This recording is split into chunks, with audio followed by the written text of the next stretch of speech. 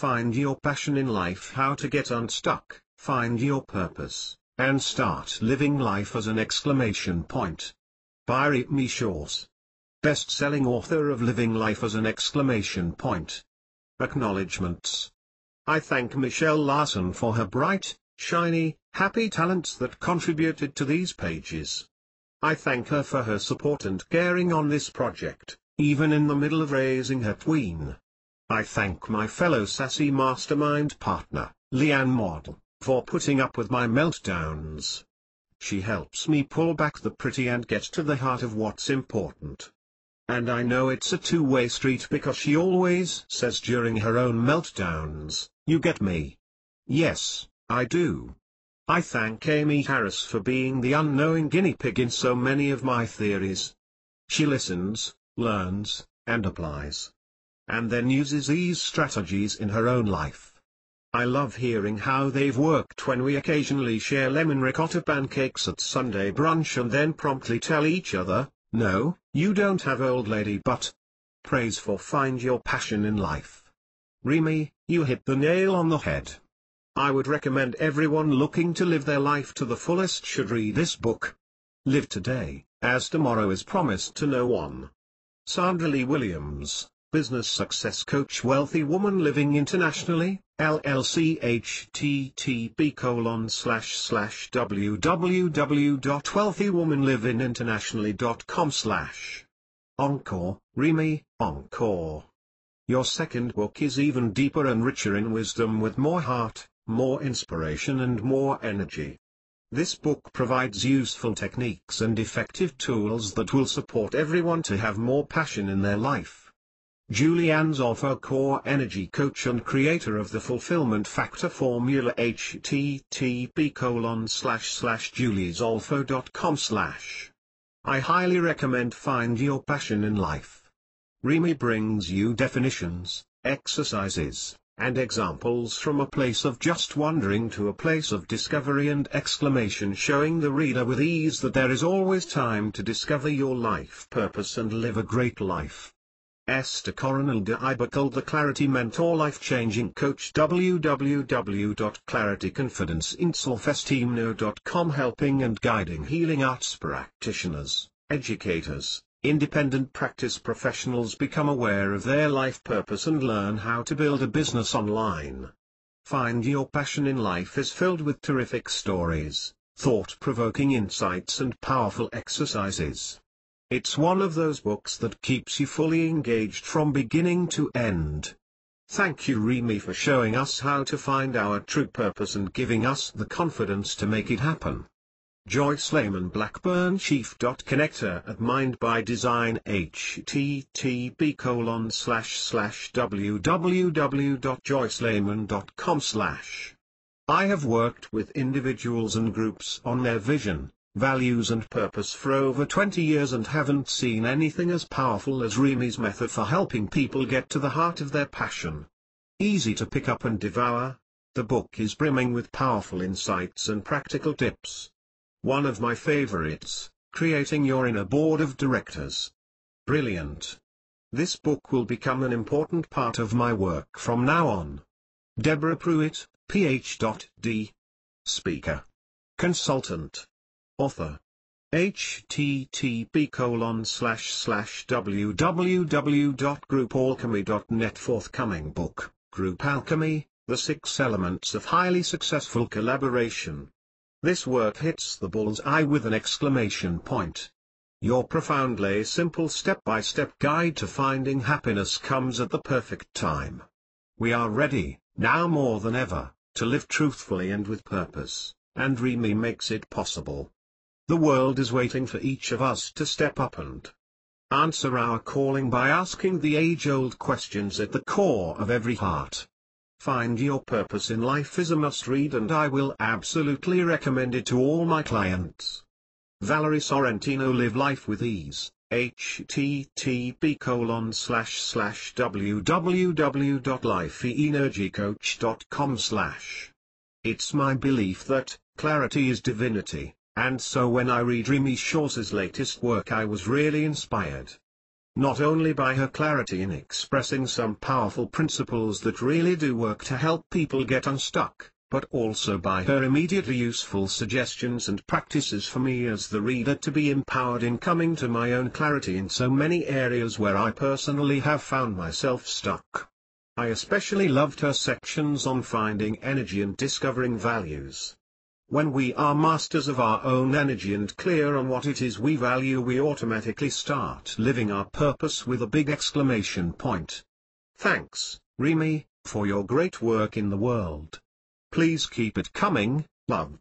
Amethyst Wildfire, the speaker's shaman and empress of empowerment, multidimensional mentoring, magic, medicine and mastery navigational guide for the magnetic messengers. http://empoweredmessenger.com/ Are you ready to start living life as an exclamation point exclamation? Then welcome to your guidebook filled with great insight, wisdom and compassion.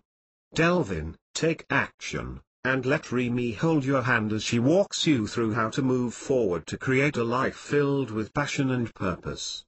Life is a blessing, each minute matters, you matter and you deserve a meaningful life that is full of exclamation points. Don't waste another minute, continue reading and create the life of your dreams. Janice Stephanus, the Breakthrough Strategist, Customer First Strategies, LLC. http://www.customerfirststrategies.com/ Introduction. Who am I? Why am I here? What does life mean? What is the purpose of life? These are some of the big questions in life. The ones philosophers and religious leaders and all kinds of seekers spend their lives fasting and praying and searching the globe trying to answer. In a way, I guess I'm one of those people. But I see those big questions as something else. They're really asking something deeper. Am I living life full out? Do I have heart-throbbing, mind-blowing, life-altering love in my life? Do I matter? Am I making a difference? Answer these questions, and you'll know exactly who you are and why you're here. Many of us struggle, day to day, filling time and getting by while we dream and wish for something irresistible. We feel guilty when we indulge in our passions because we worry about how it conflicts with our responsibilities. We think that somehow, living up to others' expectations, fulfilling others' needs, and following the standard path is what we need to be doing. The reality is, it is our passions that help us find our purpose in life. That's our responsibility. And when we begin to fulfill our purpose, the universe responds with prosperity and abundance. But we can't just indulge in our passions without direction, either. We need guidance, and that guidance is our values. That's what this book is all about, identifying our passions and values so we can live a purpose-infused life. When we know our values and how to find our passion in life, and live according to those values and passions, we actually turn those question marks into exclamation points. That's why my national best-selling book is called, Living Life as an Exclamation Point. www.livinglifeasanexclamationpoint.com. Defining values and passions. Passions are what we want, while values are who we are and what we stand for. But how do we determine exactly what our values and passions are in the first place? This is an exciting, almost addictive topic. To start, let's define values. Basically, values describe what's important to an individual. Our values are our compass. They can be ethical or moral values, political or religious values, social values, or even one of my personal favorites, aesthetic values. Where values are who we are, passions are what we want, which makes them kind of like values on steroids. They're the things that make us jump out of bed in the morning and keep us up way longer than we should be at night. And they also offer a big clue as to what makes me me, and you. That doesn't necessarily mean we think about our passions all that often. Some people think that passions are indulgent and just go through their day doing what they think they're supposed to in a robotic, going through the motions approach to life. Others, especially people who are feeling lost, or depressed, or down, can lose touch with their passions, sometimes without even realizing it. But without passions, we're missing a big part of ourselves. When we lose our passions, we lose touch with our soul, which defines who we are. Our life force just goes away. But what's even more important than passions? It's our life purpose. I believe we all have passions in our life, but more than that we have a purpose for being here. We weren't put on this earth to struggle, or even just survive. We were given one unique strength, and that uniqueness is our purpose. Do you know what your purpose is? Finding out why we're here and what we're supposed to do with our life isn't about the finding part. It's about creating our life. When we ask ourselves, what is my purpose? We're asking, who do I want to be and how can I make a difference? It's the secret source of life. So if you feel like something's missing in life, but you can't put your finger on it. If you're looking to move beyond basic survival and comfort and into making a difference while you're here on this earth, then join our community at http://remixcourse.com/blog/ where you can begin to uncover your own unique message to the world, your own natural energy, your top passions, and find the purpose-infused life that you're meant to live. What is your gift? We're all put here specifically and uniquely to do something that we were made for. As we all probably know by now, my absolute passion is helping you find yours, and then really helping those who are experts in making a difference in this world, helping us all to get our message out. That's what we're doing here in this book. We're looking for your Identifying our gifts takes a little bit of work, but don't worry. We just have to be honest with ourselves about who we are, what we love and what we believe is possible in our lives. I want to take a look at something that I know can just catapult us in getting our passions and purpose out into the world and rock our pocketbook with affluence. I've had money, and I've not had money, and I tell you, having it is better. I want to set us up to create our own personalized path to wealth. Do what you love. We find happiness in direct proportion to doing what we love. If we aren't doing what we love, don't we die a little each day? I found this to be true when I transitioned out of my real estate career. I was a top producing agent for quite some time, with awards and statues, and all kinds of celebrity. I held the Customer Service Award year after year after year. You'd think it was my calling, right? After all, I was successful by all modern standards of the term. I had money, awards, prestige, even a certain level of fame. But real estate was a love-hate relationship for me. I hated it and I loved it, all at the same time. And there's something I learned about relationships a long time ago. They aren't 50/50. They're 100/100. So if I 50% loved it, and 50% hated it, the part of me that loved it got eaten up 100%. That's what was making me die a little each day. Makes sense? It's true in love and work relationships, too. If our partner is only the 50%, doesn't that just eat up all our energy as we try to compensate for the 50% they aren't there? Insight #1, begin to look at those things that are 50/50 in life, and see if they can be improved to 100%. One of the first steps in finding our passions and purpose in life, and finding our own personalized path to affluence, is learning to listen to the truth of who we are, which means finding that purpose that is 100% you. This is the transformation I try to provide with every program, that you find out who you are and what you stand for. And it takes you being honest with you.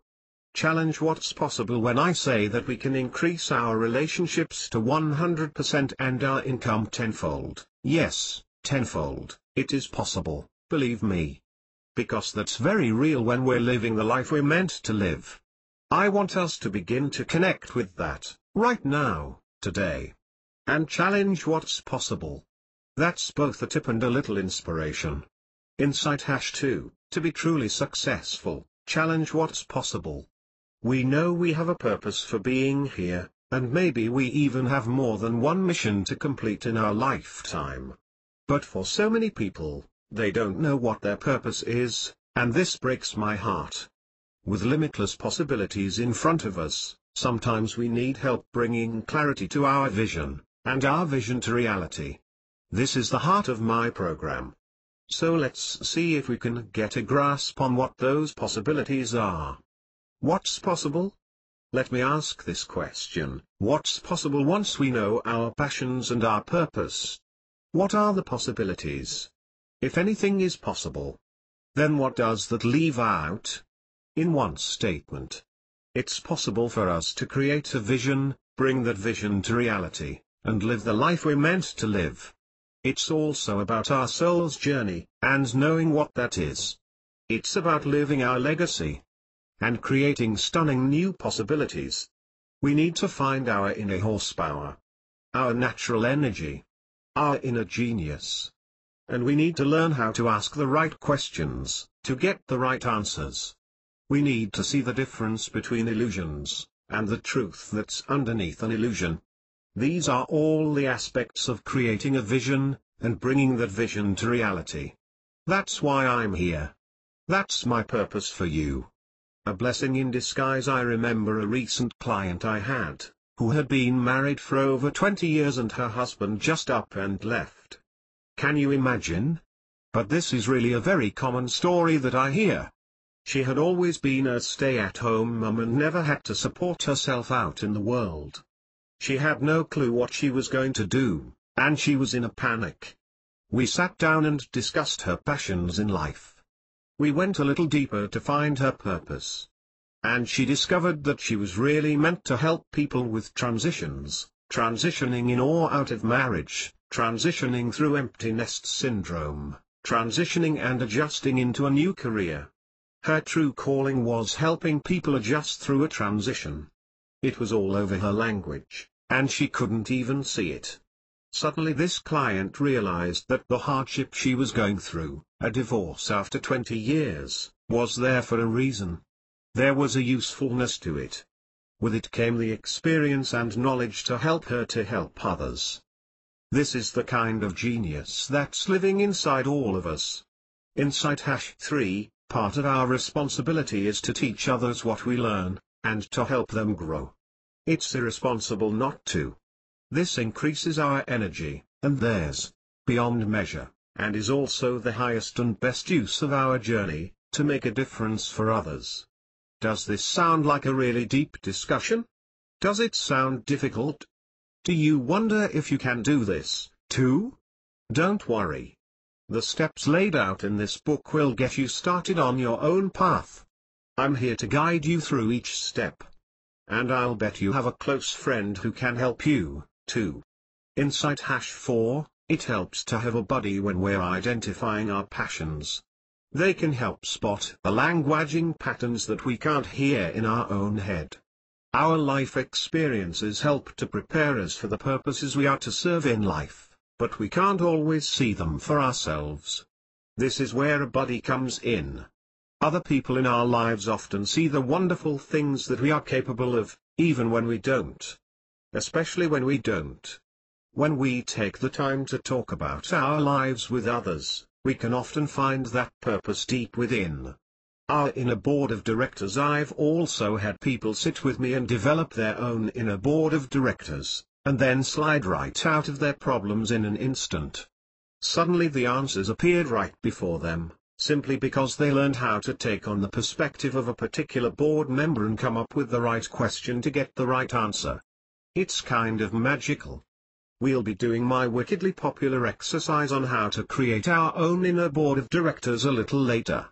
What if your purpose has already been completed? I remember working with a gal who was embroiled in a fight with 2 other people at work. Her manager was ignoring some things that needed to be handled, and a co-worker was spreading rumors about her. It was difficult because she felt a certain loyalty to both of them. But after sitting down and doing one of these exercises that I'll show you with her inner board of directors, the solution unfolded, right before her eyes. As it turned out, the purpose she had once identified for being in that job had been completed. It was complete. Totally complete. She no longer had a purpose for being there. Not only that, but she also discovered that she wasn't a follower, rather, she was a leader. She hadn't even recognized this. So she left the organization and developed her own new business. It was such the right move for her, that her new team materialized right before her eyes and she made almost 6 figures in a matter of months. You see, she was fighting for how it should be. But it wasn't about the fight with these two people. That was the illusion. She was fighting for her new truth, that she was a leader, that she was meant for more. Makes sense? This is what's possible from doing this work. Determining when your purpose has been completed, and when it's time to identify something new, so that you're always infused with purpose. Insight #5, when you are living a purpose-infused life, it becomes effortless. When you're headed in the right direction, when you've got it right, the money flows. In a GPS I'll be demonstrating how to watch for the guideposts that are giving us very clear feedback. Because making almost 6 figures in a matter of months is undeniable feedback from the universe that we're on the right course. What we're talking about here is our inner GPS. I'll illustrate how to follow our hearts, instead of the thinking that our head wants us to do. We must get out of our heads. Our heart doesn't confuse us. It always knows what's right for us, if we ask the right questions. Insight #6, sometimes when thinking begins to make us crazy, we can close our eyes, and put our hand over our heart. It's surprising how quickly that turns off the mind chatter. This technique might seem almost too simple. But that's the genius of it. Simply sit still for a few moments and concentrate on your breath. Concentrate on your heartbeat. Focus on creating a slow, deep rhythm. In just a few minutes, you'll feel your body calm down, and you'll become more relaxed. And your mind will settle, as well. Once your mind is quiet, it is much easier to find focus, to think through the possibilities, and create your vision. Creating a crystal clear purposeful vision, and bringing that vision to reality. That's pretty exciting, right? That's what's possible from this work. Is this ebook right for you? This is for you if you know you're meant for greater things, but can't quite put your finger on what that is. You thought you'd pinpointed what you're supposed to do with your life, but the universe isn't bringing you any money. You've outgrown your life, or life threw a transition at you, and you're asking, now what? You have a fear of becoming irrelevant. Boy, this one is huge for the guys reading this. When I was researching men, one thing I heard over and over is, I don't have the luxury to figure out what my purpose in life is. But how can we not have the luxury? It created such pain for me to hear that. We'd be doing ourselves and the planet a disservice to not show up in the life we're meant to live. Most of the guys said they'd be willing, even hungry, to take a weekend retreat to explore this subject. You may not yet be ready for such an intensive exploration, but maybe this book will help start the adventure. I created this ebook, and all of my other products like the free teleclass at www.findyourpassionatelife.com, because I had to relieve my own pain. I had to try to help people who felt like they didn't have the luxury to explore their own meaning in life and why they're here, and that's why I started these programs. Maybe that sounds selfish? So, my job is to inspire the passionate you to ignite the vision within, and unleash your legacy on the world. How does that sound? If it sounds excellent, then you are in the right place. This isn't for you if you aren't ready to make a change. If it seems too scary right now, if you just aren't ready to confront your greatness, that's okay. Just be careful about staying in status quo. Even though we may not mean to, most people's natural instincts are to fight for the status quo. Subconsciously, We work to keep things as they are, even if they aren't the way we want them to be. You see, we like our stories. Even when we're miserable, we find a certain comfort in knowing what to expect of each day. Think about how many people you know who complain about their job, their partner, their house, their lives. But when you suggest a change, they say, "Oh, I can't do that. At least from now, I know what the problems are and how to deal with them." Insight #7, be careful about staying in status quo. Because in actuality, it means we're shrinking. Status quo is our worst enemy when we're stuck in something we don't want to be in. We cling to the way things are because we're more afraid of change than we are of facing old patterns. But those patterns slowly destroy our soul. They pull us away from our purpose. And if we're not careful, we lose sight of our purpose entirely. If that rubs you the wrong way, then let's look at what you can expect. In this book, we're going to cover these 5 areas: how to discharge the emotional charge that may be a predominant force right now and find inspiration again. Yes, this is the brief section on overcoming invalidation. How to get to know our own natural energy, our intuition, our knowingness, and find the genius in it. How to easily see possibilities in the snap of a finger, and honor our inner wisdom. This is where we'll cover passions and values. My desire is for you to be able to break out of ordinary, whatever ordinary is for you, and get to the next level of greatness. How to explore our evolution, so it can unfold without grasping at it or using some obsessive drive to make it happen. This is my fun little section on our inner board of directors. And I think you'll love it. How to begin to develop a guided roadmap. This is where we begin to talk about the Big Daddy, purpose.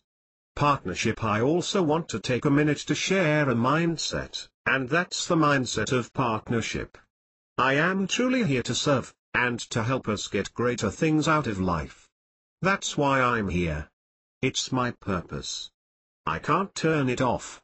We all have a purpose. We all have a message for the world. And each of us is like a pebble in a pond.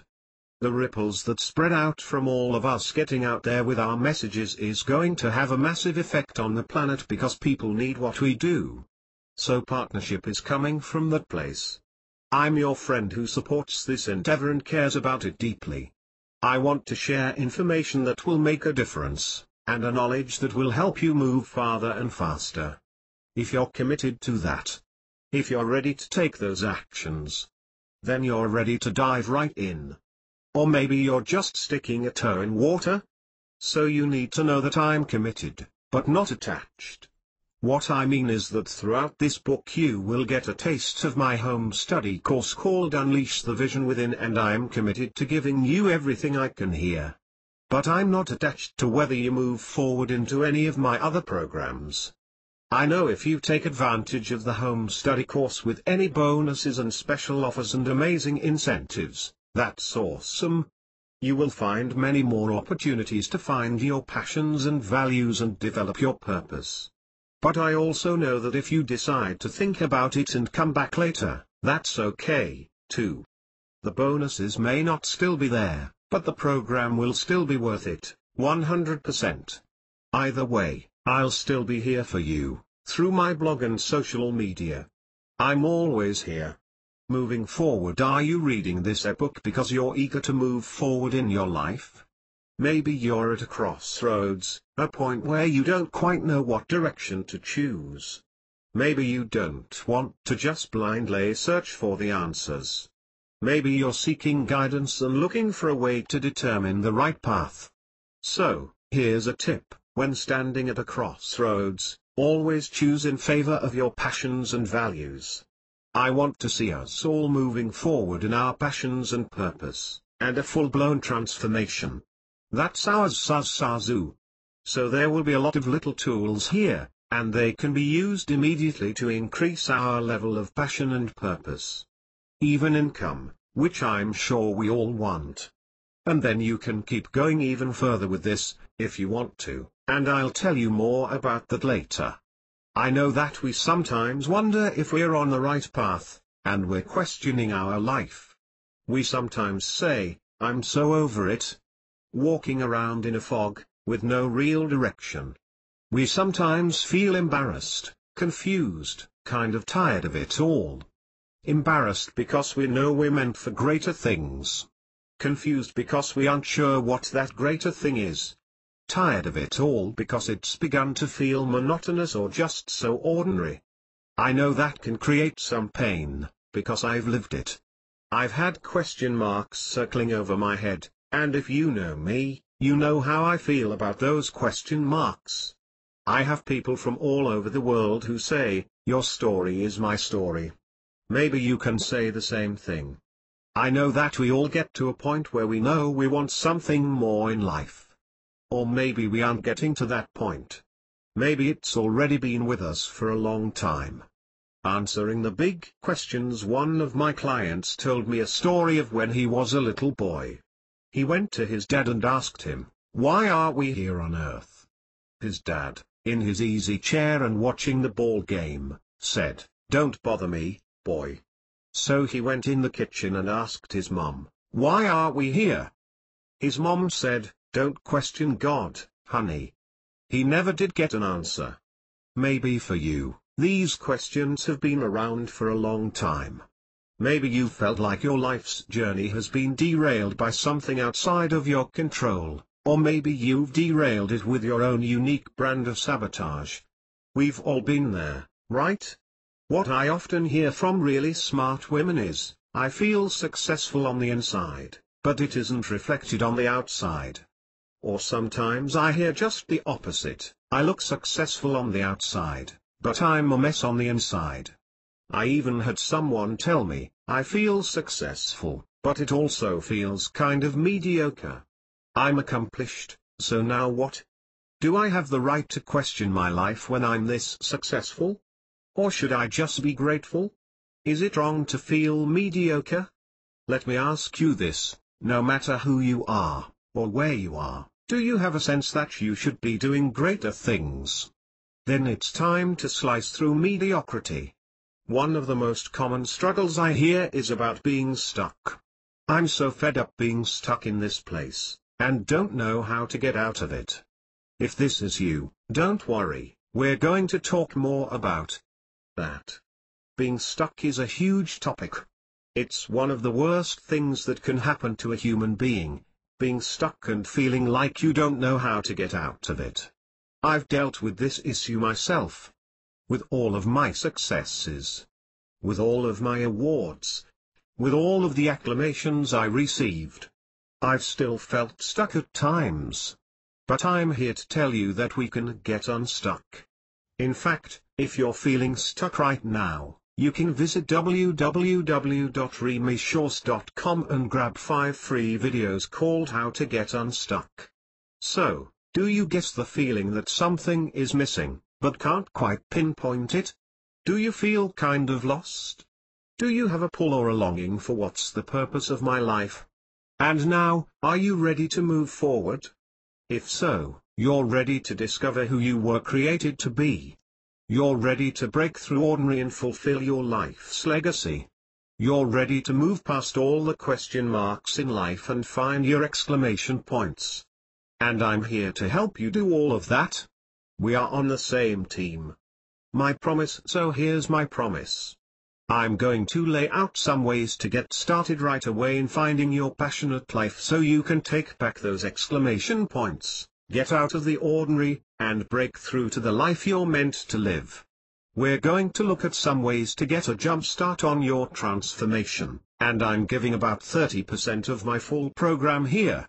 The other 70% is in the home study course, Unleash the Vision Within, which is available if you're aching to close the gap from where you are to where you want to be. I'll share more about that before the end. But right now we're looking at the basics, and this will be plenty to get us started. As we go, we'll cover the 5 steps to finding your passionate life, and under each one, I'll give the definition of that topic to show where I'm coming from. I'll give an exercise. And then I'll leave an easy tip for getting started. And then I'll give some other resources as we go, on where you can get more information, So, before we really get started, you're going to need to grab a notebook. Nothing big, mind you. Just a place to write down your responses to each exercise as we go through them. So let's zudge up our sleeves and get rolling. We're going to start with the number one thing that turned up in my research on why someone isn't reaching the level of success they want. Overcoming invalidation. Those who know the least, know it the loudest. Chuck Goetzel warning. We're entering controversial territory and this may be hard to handle. I'm going to ask you to recognize those people and situations in your life that are causing you to move farther and farther away from your soul. Maybe this won't relate to you, maybe the people in your life are supportive and encouraging. But you may know someone who's going through invalidation right now, and you may be able to save their life. So, as you go through this uncomfortable section, keep an open mind and an open eye to others in your life. Okay, so what exactly is invalidation? Everyone experiences invalidation sometimes. It's the thing that creeps into your life and steals your exclamation points. Invalidation happens when someone takes you down a notch by branding you unreasonable, illogical, or wrong. They can do this by ignoring your needs, refusing to believe you, pretending you don't exist, or by simply telling you, either outright or through their actions, that you don't matter. The result? The wind goes out of your sails. You feel discredited, crippled, even totally nullified. There's really no way to talk about this without making people uncomfortable because, when you get right down to it, invalidation is uncomfortable. It takes you, in all your strength and glory and greatness, and cuts you off at the knees. I just want you to know this is the single hottest topic I have, so if you've ever gone through this, you aren't alone. The funny thing is, many people don't even realize they're being invalidated or discounted. Our world tends to want us to be accepting of others, to give others the benefit of the doubt, and that can throw us into some gray area. We hear their invalidating comment, but instead of being outraged or offended, we say, "Oh, he didn't really mean it that way. I'm taking it too personally." But wait a minute. We should take it personally. We should never allow anyone to make us feel inferior. May I just say, giving others the benefit of the doubt has been the single biggest place I've tripped for most of my life. Because, while it's necessary in some instances, it can also completely shroud invalidation. So here's a good tip. Insight -8, before you give somebody the benefit of the doubt, take a moment to make sure there's no hidden agenda you may be missing. Look at the root word in the phrase, benefit of the doubt. The word I am looking at is doubt. If you have a doubt, that's a red flag. Pull out the flashlight and shine it on that doubt. You know you're being invalidated by how you feel. If you feel like you aren't real, like you don't exist, like you don't matter. If you feel less than, you are under invalidation. Period. This is not a gray area. Insight -9, the question we need to ask if we think we may be under invalidation is, how do I feel? Being invalidated can happen anywhere. By anyone. At any time. Is it invalidation? Or something else? There are simply dozens of stories I could tell you about invalidation. Some of them are incredibly obvious to everyone, but others are intensely personal and maybe not as obvious because we're too close to the situation. One of my friends is the mother of a tween. You know, that 12 going on 18 kind of daughter. And, like many tweens, her daughter was often, shall we say, difficult. She was going through the typical tween rebellion, refusing to listen, arguing with her mother about everything, and defying long-standing house rules. Whenever my friend would call her on her bad behavior, her daughter would say, "Chill, Mom. It's not that big a deal. You're getting yourself all worked up over nothing." And my friend actually allowed her daughter's words to sink in and start burrowing deep into her self-consciousness. My friend worried that maybe she was making too big a deal over nothing. She allowed that thinking process to undermine her own beliefs and values about being a parent. But, was it invalidation? So we talked about her values and how she handled similar situations in other settings, with other people. And she realized that her concerns were unfounded. Anywhere else, she was confident in her decisions and didn't really question them. She didn't agonize over details or stress about minor issues. But when it concerned her daughter, she felt uncertain. Growing up, her own mother had constantly undermined her self-esteem, and my friend worried that she was doing the same to her own daughter. She came to realize, however, that it was exactly because of her upbringing that she was able to be certain of her values. She could feel proud that she was raising a daughter who was self-confident and unwilling to let others undermine her, even if it meant that my friend had to endure a little teenage rebellion as a result. Were her daughter's comments invalidating? If my friend felt belittled, then, yes. But that wasn't the case. Sometimes it's helpful not to micromanage communication, but instead look for the lesson or opportunity within it. Insight #10, opportunities to crystallize our own values are always around us, if we know how to look for them. An all too common story of invalidation. Let me tell you another story. Andrea recently began to realize that she was being invalidated by her longtime boyfriend. And it had been happening for quite some time. Andrea is a teacher and frequently stayed after school to grade papers and prepare for the next day. This process helped her to work through all of the things that needed to be done for her students, and also gave her a way to ease out of the hectic school day and into a more relaxing and enjoyable evening. And, on Fridays, she'd join a few of her colleagues for a drink at happy hour before going home. Whenever her after-school grading sessions ran late, her boyfriend would complain that she wasn't showing him enough attention. And she must be wasting a lot of time at school during the day because she couldn't get her work done during her official hours. She found herself trying to explain to him how complex and involved her job was, and she began to question herself. Did she really need to stay after school to get work done? Did she really need to spend time with friends after work? Was she really not spending enough time with her boyfriend? Now, Andrea had not had the best examples of relationships, so she gave her boyfriend the benefit of the doubt. She really began to think that she was the one causing the problems in the relationship, and that he was only trying to remind her of what a good relationship was about.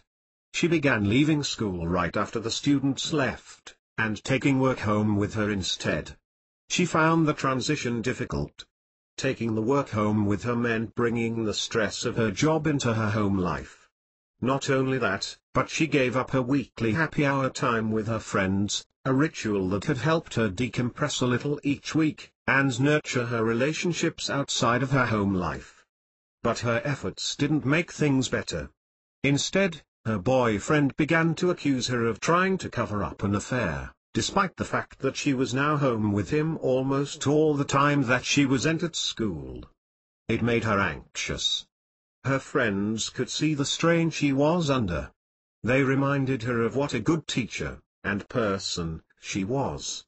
As she began to open up to them, her friends were supportive and encouraged her to be true to herself.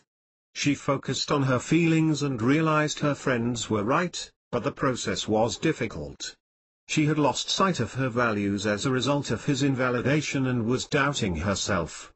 However, as she began to focus again on her own values, she got strong enough to walk away from the relationship. Focus on the positive. If any conversation makes you feel inferior, you are under invalidation. Now, we get to choose how we feel. No one else is responsible for how we feel. I'm not talking about that.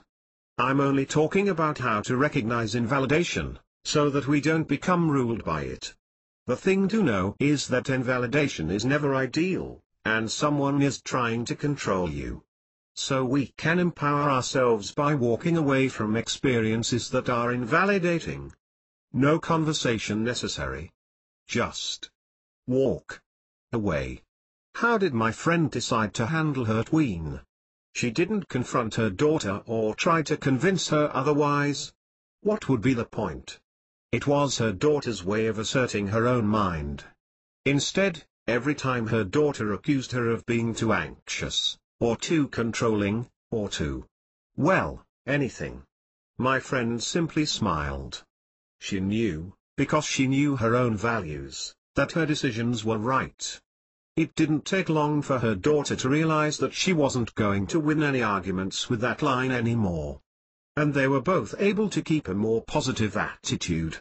And in the second story, the invalidation was clear. When you give someone the benefit of the doubt yet you still doubt yourself, then the perfect course of action is to check in with your own values and reassess the situation. If it's appropriate to walk away, then do so without even looking back. I once had a manager tell me, if you're gonna lose, lose fast. So smile and move on, knowing your values are strong and intact. Now, whether you're regrouping from a teenage battle, or transitioning out of a relationship with Mr. Wonderful, there still may be some residual negative charge. So I'm going to give you one of my favorite ways to discharge the emotional charge that can come from invalidation.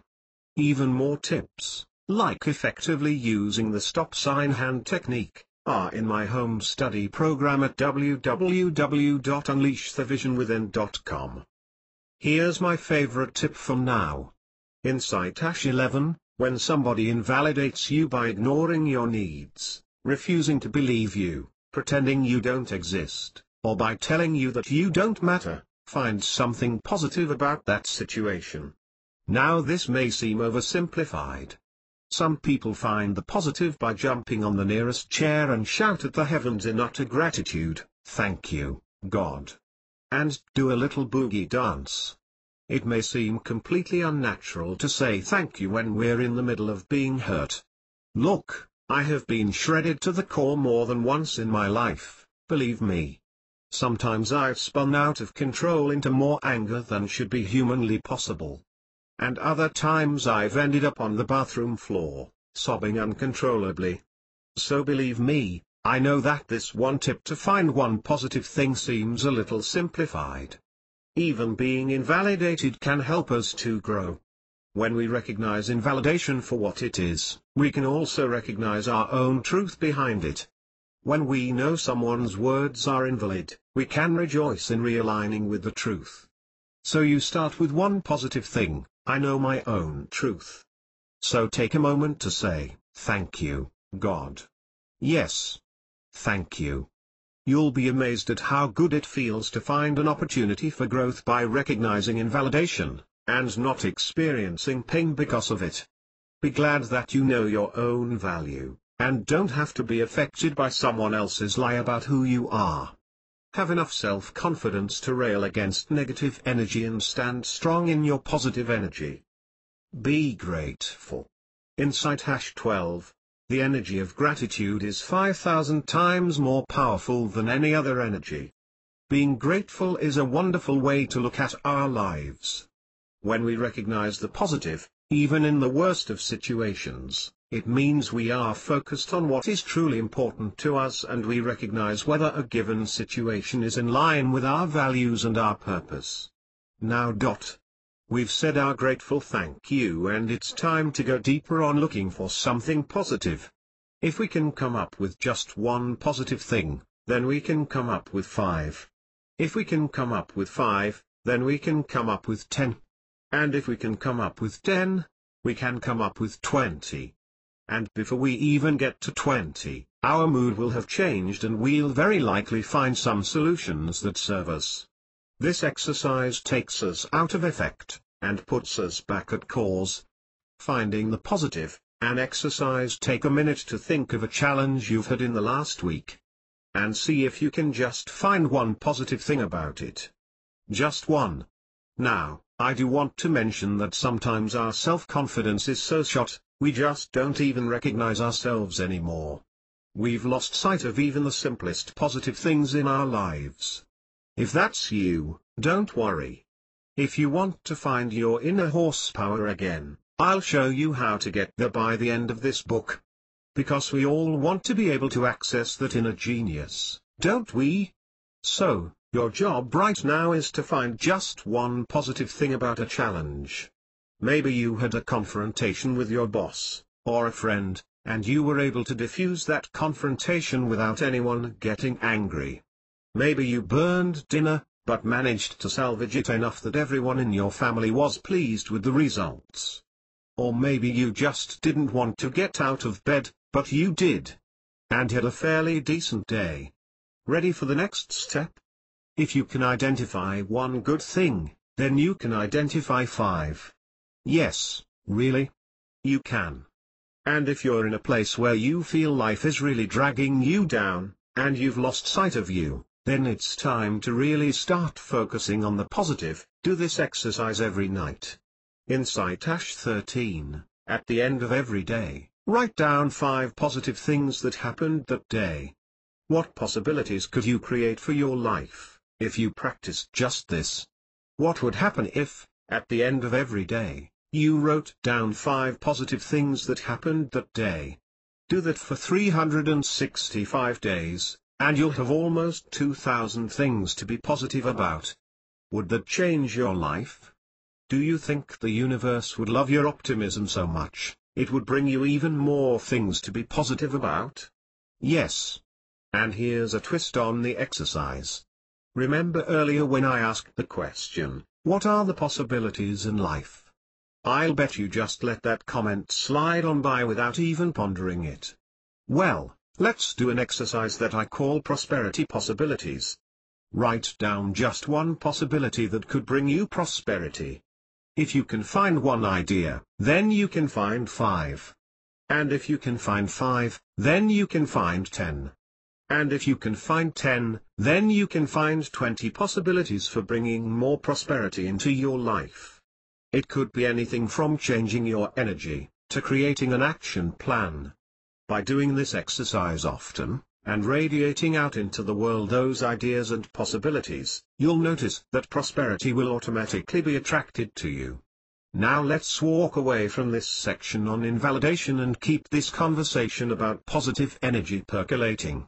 Finding your energy, harnessing your emotions. Nothing is more important than reconnecting with your bliss. Nothing is as rich. Nothing is more real. Deepak Chopra. I promised to go over how we get to know our own natural energy, and find the genius in it. Let's start with the definition of energy. Energy is our source of available power. It is our vitality. Our life force. When we are engaged in activities that we enjoy, we become energized. The more we like the activity, the more energized we become. Conversely, the more we dislike the activity, the more worn out and tired we become. But did you know that our energy is our most renewable resource? Think about it. Just like a power plant, we can always generate more energy. We misunderstand this concept sometimes, thinking that we get energy from other people, and that other people can drain our energy. Well, it's true that other people can drain it, but we sometimes don't realize that we get our energy from all things in nature. All things in nature. The misconception is that we get energy from other people, especially optimists, which we'll talk about later. And there are those people who think they literally have to steal it from us by manipulating or controlling us. They don't realize they don't need our energy, that they can manufacture their own, they can get energy from nature, or that they can get energy from other spiritual or divine sources. So energy is all around us. Our energy interacts with everyone and everything around us. Sometimes in big ways, and sometimes in very small ways. If you've ever had a bad day, then you know exactly what I mean. You sleep through your alarm, and when you finally wake up in a panic, you just know the day is going to be miserable. And, of course, it is. Not because of any cosmic plan to make your life difficult. The keys didn't move in the middle of the night just to make you even more late for work the next day. You left them where you eventually find them, but not until you've sapped even more energy being angry at the universe for being against you today. The energy we put out comes back to us. The people we interact with can sense our harried, hassled and negative state, and they react in the same manner. the little things that we don't usually mind are suddenly incredibly annoying. Even the car seems to argue with us when we press on the gas pedal, and every traffic light turns red just as we get to it. Our energy affects everything, and we work ourselves into a state in which nothing positive that happens can ever get through. I'm sure you've heard a lot of people complain about a lack of energy. "I'm just so tired all the time." Or, "I'm always so busy. When I finally sit down, I just crash." Maybe you are one of those people. We've all been there. Life can be exhausting at times. There are so many obligations to fulfill that we often find ourselves going from one thing to the next without even really taking the time to think about whether we like what we're doing. What happens? We lose track of our own values and desires in order to fulfill those obligations, and we drain all of our energy meeting the needs of others. But when I talk about energy, I'm also talking about emotion. So much of what we do has an emotional connection for us. We don't want to let others down, and so we bury our own feelings in order to meet their needs. The end result is we drain our own energy rather than building it up. Insight #14, the quickest way to build up our energy after we've let our obligations and to-do lists drain us, is to rekindle our desires and purpose. The truth is, we were meant to become more powerful, to live the life we're supposed to live, and live our true purpose. That power is our energy. Become vulnerable to become more powerful. Sometimes in order to get more powerful, we might first have to get more vulnerable. And that can be scary. Our instinct might very well be to try to hide from emotions that seem overwhelming or too big. We can remind ourselves to see being more vulnerable as an opportunity. When we let our defenses down just a little, we open ourselves up to new experiences, and those experiences help us grow. It gets us out of our head and into our heart, and closer to our dreams. Remember, anything that's truly interesting in our personalities might feel too extreme. Things like passion and anger can come from a place that we want to hide from, push away, or deny. But don't do it. Insight #15, don't deny your feelings, even the scary ones. That very same part of you might hold the key to a breakthrough. You know, David is an example of this. He's one of my clients. He had a background in forensic pathology, something he absolutely loved. But he decided to leave the industry after 20 years because someone told him to retire, and it just destroyed his energy. He ended up opening his own business, doing something that paid the bills, and paid them very well. He was secure for the rest of his life. But he was unhappy. David came into my workshop and, as we dug into our passions, he said, "You know, there's this one thing I've always loved, and that was being in forensic pathology. I worked a 60-hour week, and it was like I wasn't working at all. I really miss it. I should never have stopped. It's the single biggest regret of my life. But I'm over 60 now, and there's no way anyone would hire me." Our group sat in awe as we listened to his story, and his very deep love of this work he used to do. His energy and emotion about it was palpable. And somebody asked, maybe this is a dumb question, but could you hire yourself out as a consultant? It was a stunning moment, because he never even considered that possibility. And that's what I mean when I say we're going to create passions, purpose and possibilities. Our energy is all over our true purpose, if we know how to read it. David had to get more vulnerable in order to get more powerful. He wanted to hide from these emotions, this energy, because it was so overwhelming. He was finally getting out of his head and into his heart. Those emotions that we want to hide, or push away, or deny. That very same part of us may hold the key to a breakthrough. People often ask me what happened to David. People want to know if he went back to his true love. I'll have to tell the rest of the story at some point. It's truly fascinating. Step off the hamster wheel. What would it be like to feel like you're riding on a hang glider instead of a hamster wheel? What if you no longer felt the struggle with finances? Even if it's not a struggle now. Imagine you no longer felt like you were cheating yourself just to be responsible and pay the bills? What if you had the financial foundation you want and could see your world expanding? Keep in mind that our true self doesn't deny our destiny, it embraces it. So, no matter how uncomfortable it might be, we need to try to find a way to let that part of us out, even if it's scary.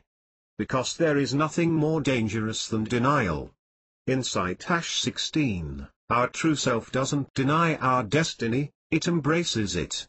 If you'd like to know even more about using your natural-born energy and emotions, and discover the life you're meant to live, then this might be a good baby step for you. www.remishorse.com/complimentary discovery session/ one of the hardest lessons I've ever had to learn was about anger. Being a natural-born optimist, I don't really feel anger and I don't show anger outwardly. But does that mean it doesn't exist within my energy field?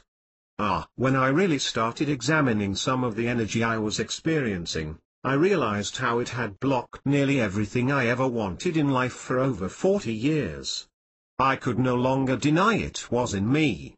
Insight #17, there is nothing more dangerous than denial. I was denying my own feelings. You see, a part of me was angry.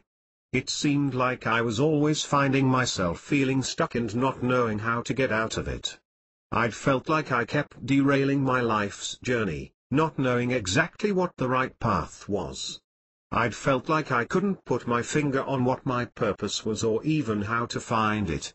But I'd put on that happy smiley face anyway and trudge on through, all the while feeling like karma was kicking my backside every step of the way. And in denying my feelings, it was eating away at my soul. So how do we stop this cycle?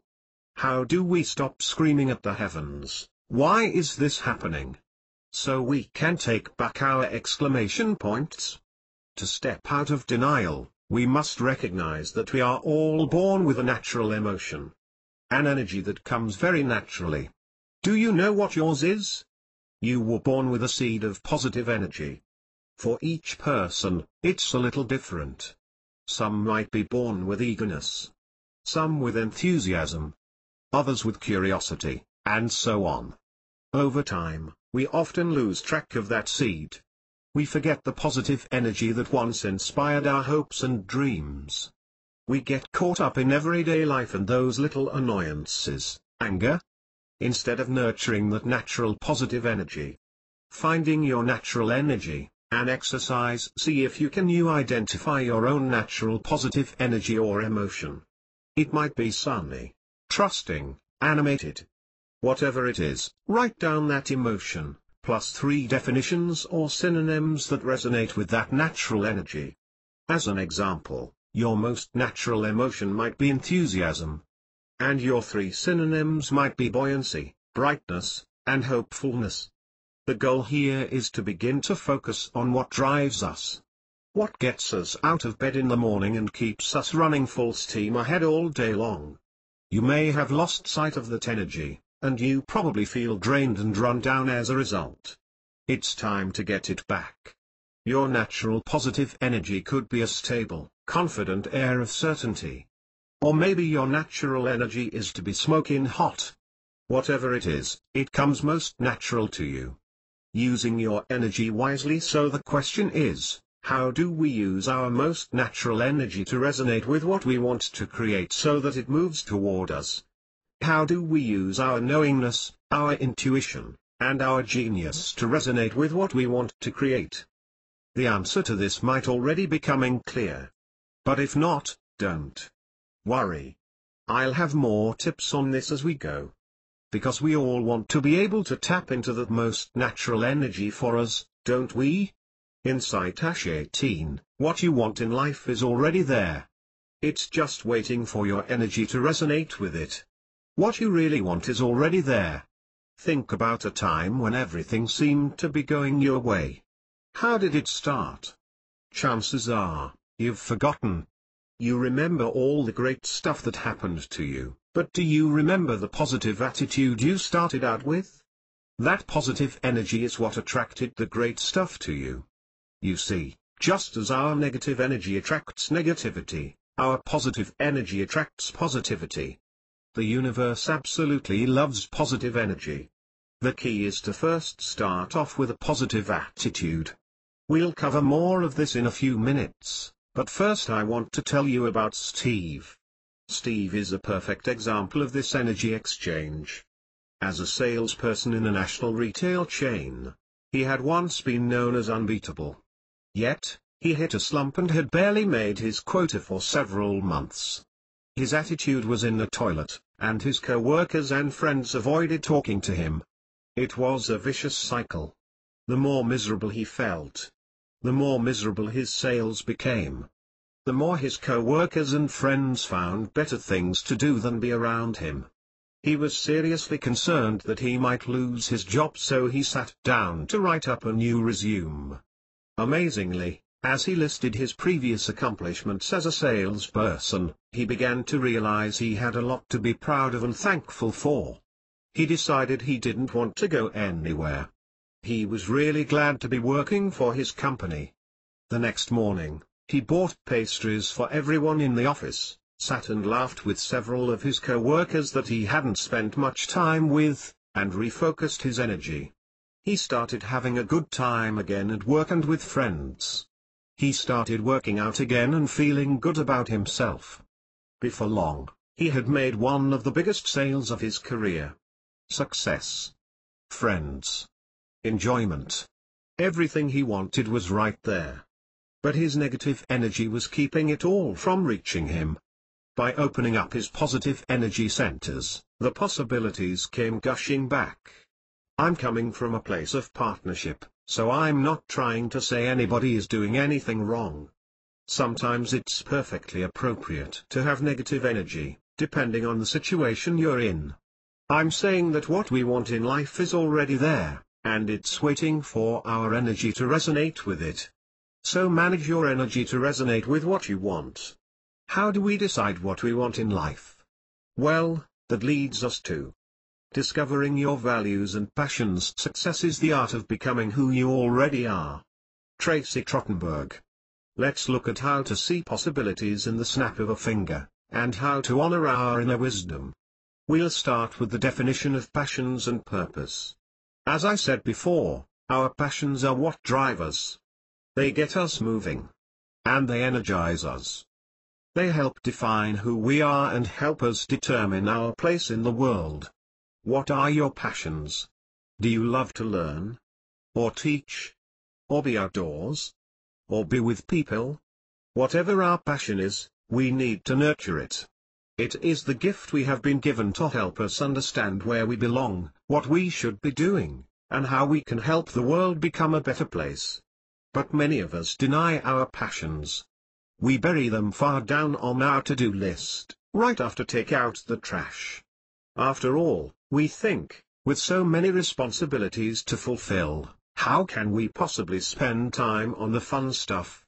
I mentioned this before, we all have at least one true passion in life. And more than that, we have a purpose for being here. But most people don't know what their purpose is. We aren't on this earth to struggle, or even just survive. We were given one unique strength, and that uniqueness is our purpose. With limitless possibilities in front of us, sometimes we need help bringing clarity to our vision, and our vision to reality. This is the heart of my program, and my favorite piece. Even though we'll go pretty deep on this, we can go even deeper as we get into purpose. But until we know our passions, we can't really get into why we're here on this earth. So let's swoop in and look at our passions. Determining your passions, an exercise. Get out a piece of paper, and write a heading at the top that says, "When my life is ideal, I am." Then, write down at least 10 things. Go ahead and start doing this now. Normally, if I'm doing this with you, we'd be doing it privately, and we dig in quite deeply. We would look at the various aspects of your life and consider all of the things that make you smile.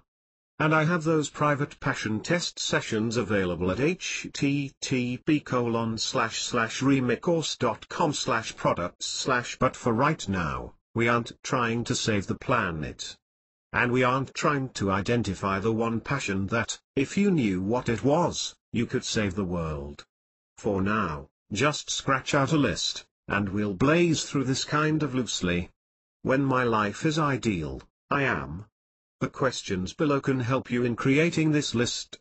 I also have more of these questions in my national best-selling book, which you can find at www.livinglifeizane!com. I've just pulled out a few of them here to get you going in the right direction to not only find what you're passionate about, but to help you identify your true calling for why you're here on Earth, and what you're destined to do with your life. Answer the following questions. What are you naturally curious about? This is essentially about your interests, the things you like to do above all else when you take the time to enjoy them. Think about non-fiction books you enjoy reading, documentaries you like to watch, newspaper or magazine articles you always read. In other words, what do you enjoy learning about? Often when we're drawn to something naturally, we enjoy doing it the most.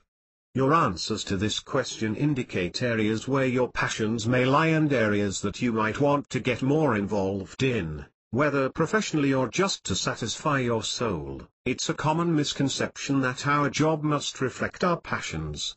What would you love to do or accomplish before you die? Thanks to that wonderful movie starring Morgan Freeman and Jack Nicholson, many people refer to this as a bucket list. In other words, if you knew how little time you had left on Earth, what would you do? Where would you go? Consider all of the amazing things you've ever dreamed about. Make a list, and try to make it as big as you can. What people do you want to get closer to? What places do you want to visit? Where would you like to live, if you had the opportunity? What challenges would you want to overcome? When you read over your list, you should have an idea of not just your goals, but also your values, what's important to you, how you would like to live your life. See if you can spot any themes in your bucket list. What would you like to hear at your funeral? Imagine you're watching your own funeral. Everybody close to you is there. One by one, they step up to give a speech. What would you like to hear them say about you and your life? What kind of a friend, or colleague, or family member were you? What character traits will you hope people saw in you? What contributions and achievements would you want them to remember? What difference would you like to have made in the lives of the people around you? The answers to these questions will help give you additional insights and perhaps a new perspective on what you value, and how you would like to live your life. If you allow your mind to really wander, you might be surprised at how extensive your list is.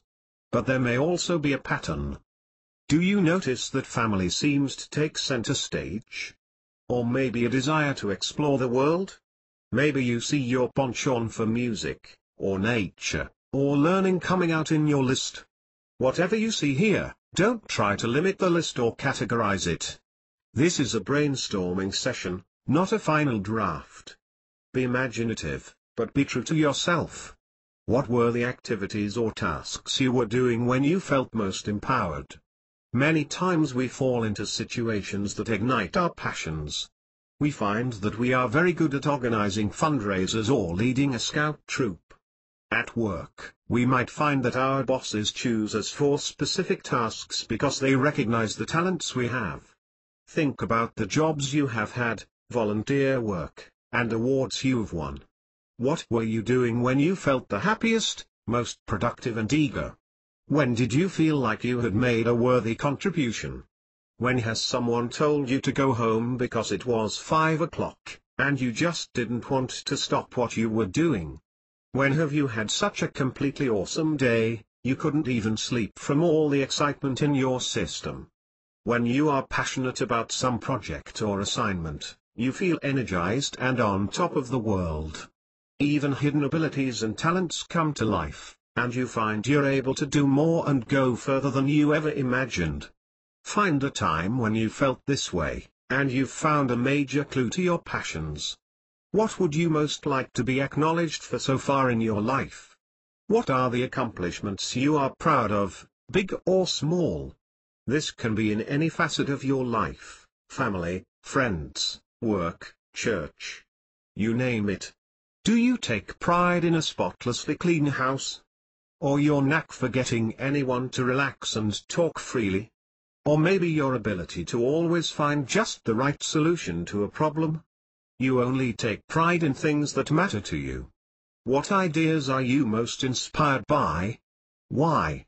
The ideas might be about life, career, or society, anything from carbon emission-free living to a world where intercultural understanding prevails.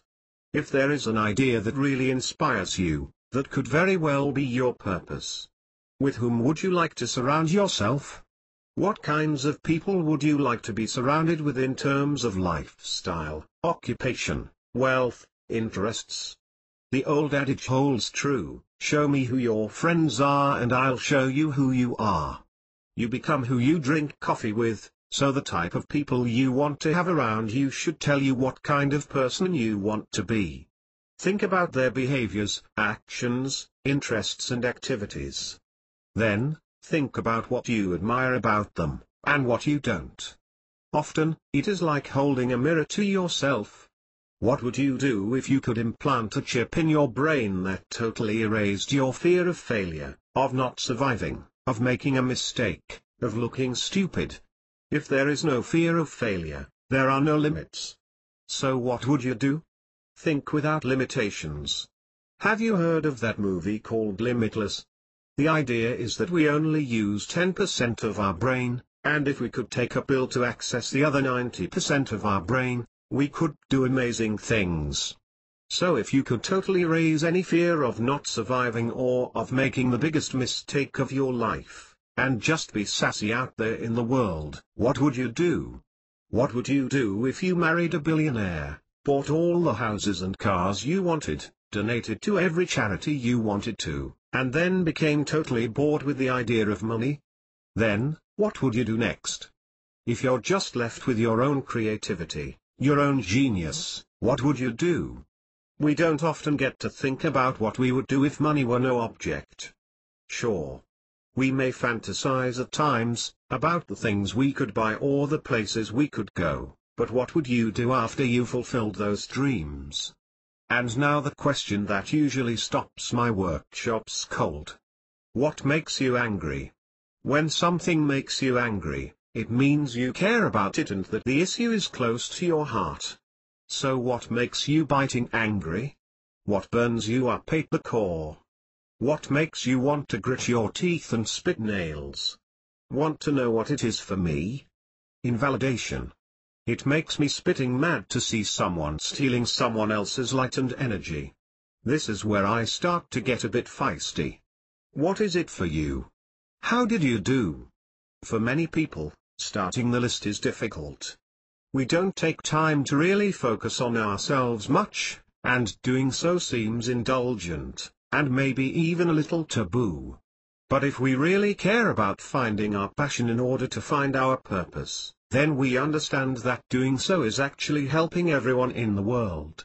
As we start to think of how we can make a difference while we're here, it becomes much easier to focus on those things that really matter to us. The next step, now that you have created this list, you'll probably want to take all the notes you've started to make and rewrite everything to fit within the frame of categories. As you do, you'll see that some things aren't necessarily passions, but may be things that go on a to-do list underneath one of your passions. They're fun, interesting, or challenging, but not really the center of your world. They aren't the things that make you jump for joy or start dreaming of a future. And after some light categorizing, you should ultimately end up with a refined list of about 10 true passions. Now take that list of your top 10 passions, and then compare them to each other one by one as if you were in front of the ice cream counter. Which do you love more? Rocky Road or pralines and cream? If it's Rocky Road, then you compare that to your next passion. Which do you love more? Rocky Road or strawberry shortcake? and so on until your 5 top passions emerge in a passionate priority. For me, this method of prioritizing passions works absolutely brilliantly, especially when I do it with a friend. A friend can help you talk through the choices and keep you in your heart. Because you should always choose with your heart, and not your head. If you really, really want to do this right, if you want to burrow into your psyche and emerge with something more than just a quick surface answer, you can join me for a one-on-one personal session. But that would be a shameless plug. Nevertheless, the passion test is an option available at http://remicourse.com/products. Passions are what we want. Values are who we are. How do you determine exactly what your values are in the first place? To start, let's define values. Basically, values describe what's important to an individual. Our values are our compass. They can be ethical or moral values, political or religious values, social or aesthetic values. It comes down to what you believe is important in life. And just because we valued something when we were 20 doesn't mean we still will when we're 40. Values can evolve and change over time, based on our experiences in the world around us. So this could very well be an excellent time to take stock of what is most valued at this point in life's journey. The following exercise will help. Determining values. An exercise: make a list of every value you can think of that is important to you. Peace, abundance, integrity, knowledge. What do you believe in, to your core?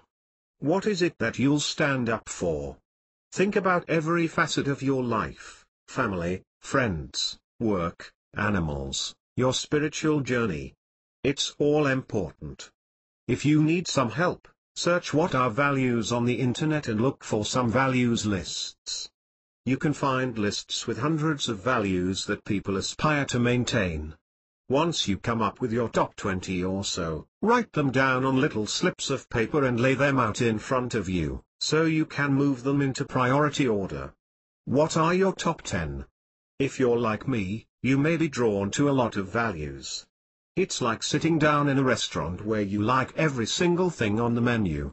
But this exercise is about discovering the values that are most important to you, so it's imperative to narrow your list down to 10. Write those 10 values down, and next to each value, write 3 or 4 sentences describing what the value means to you. This will help you get a clearer idea of what exactly is important to you and why. Let's take integrity as an example. We might focus on the fact that having integrity means that people can trust us, in business, in our home life, and in friendships. It means that we always do what is right, even when no one is watching. Not because we worry about what people might think, but because it's the right thing to do. It's crucial to be clear about this. Insight 19, with clarity comes power. You will literally start to attract more of what you want in life simply by reinforcing what matters most to you. When we take the time to write about each of our values like this, it helps clarify what we believe and what we want out of life. And the universe responds in kind. When we focus on what we want, we begin to attract those things into our lives. Going deeper, the next step is to try and whittle the list of 10 down to 5. I'm not saying that any of your values should be thrown away, we're simply looking for your most important values, those values that will guide you in making decisions. What you have left in front of you will be your core values. Those will tell you what you are all about. Once you know your most important values, they will become a guiding light for you, and a way to begin organizing your life. They will give you a sense of direction as you begin to establish the goals you want to achieve. It also helps to silence the chatter. You know what I'm talking about, those voices in our heads, and maybe the voices of the people around us, who are constantly trying to determine our course for us. When we take the time to really consider what we stand for, what we want, and what our passions are, we'll come away more clear and more powerful. And we'll be able to turn off our own doubts and fears and even answer the concerns that other people have for us. As I've said before, until you know your passions and values, you can't really get into your purpose, and why you're here on this earth. If you want to find a more genuine and fulfilling level of success, I'll show you how to get there before the end. Because we all want to know our true life's purpose, don't we? If you'd like to know even more about using your values to set goals, or how to structure your life around your most important values, we go into great detail in my home study program at www.unleashthevisionwithin.com, where we cover 75 values and help you get your best ones flushed out. Standing at the crossroads, once you know your core values, using your instincts becomes much easier. But without identifying your core values, you're sometimes left to your snap judgments when making a decision, instead of knowing why you're moving in a particular direction.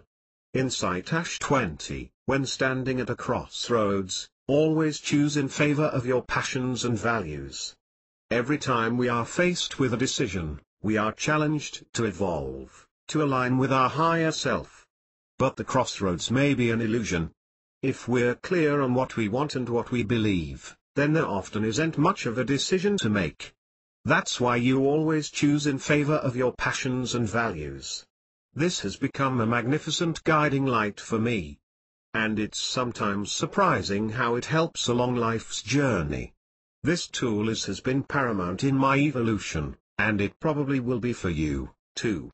Finding clarity. Do you know somebody who seems to always make bad choices in life? They don't mean to, but it just keeps happening. I often think of young people when I consider this deeply.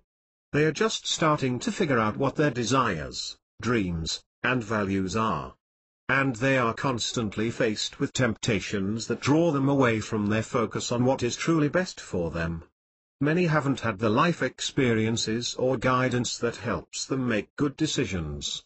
So they're left with the advice of friends and acquaintances who are often just as poorly prepared. I'm reminded of Jared. He was born to a single mom, and his father was not in the picture at all. By the time he was 15, he had lived in 6 different cities and towns, and had attended at least a dozen different schools.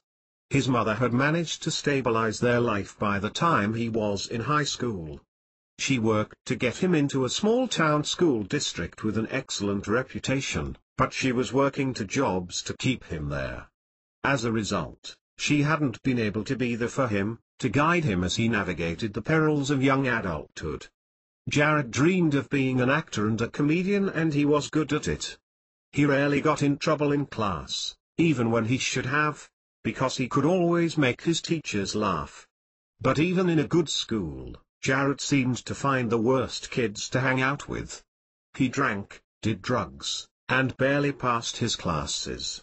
He was on a path to self-destruction, and it didn't seem like anything could derail him. And then it happened. One of his friends died of a drug overdose. As tragic as it was, Jared suddenly got clarity. He'd heard all the warnings, all the dangers, and hadn't once taken them seriously. Until suddenly it was very real, and very serious. Jared sat down with his counselor and talked through all of his issues, all of his concerns and all of his hopes and dreams for the future. He began to focus on what he valued in life: family, hard work, laughter, friends, and stability. And he realized he hadn't been living his life with those values in mind. Once he realized that focusing on his values would help him fulfill his purpose, he was able to start making better decisions.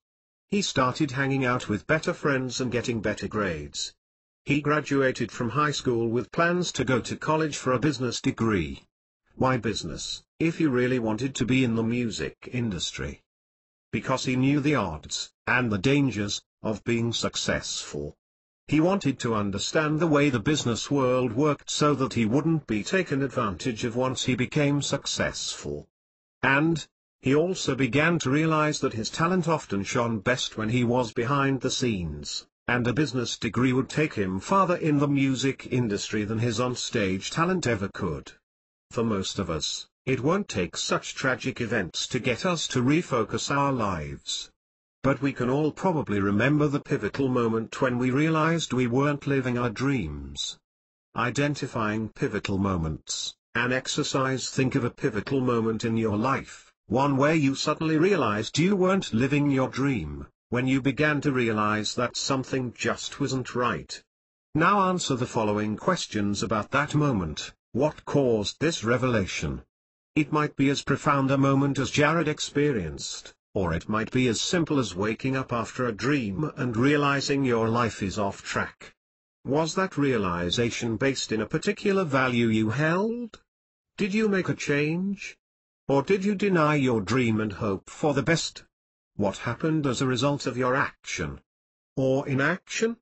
Taking the time to do an exercise like this, where we identify our values, can help us get clarity, and start choosing in favor of our passions and purpose in life, rather than stumbling blindly through our decisions, hoping for the best.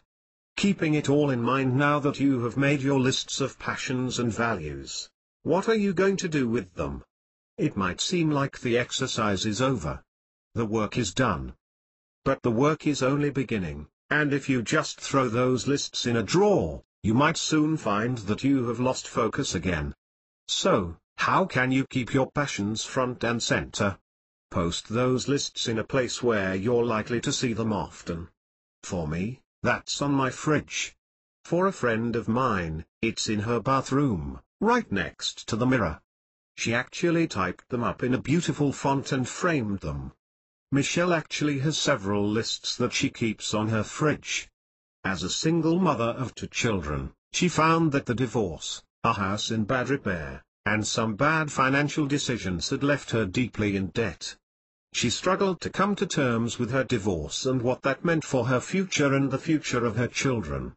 Once she sat down and worked through identifying her passions and values, she was able to find her way through to getting back on track.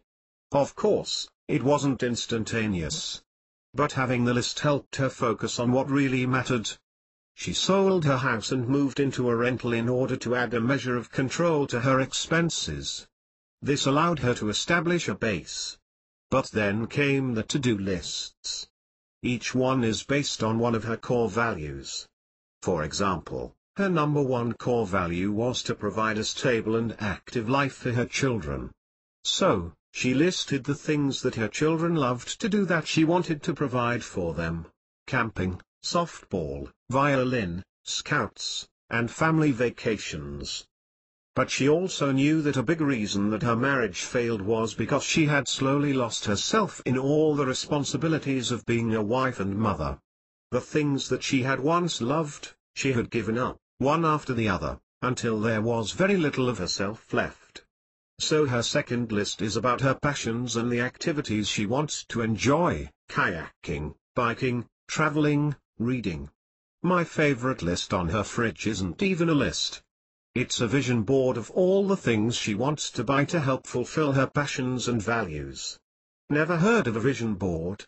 More on that in just a moment.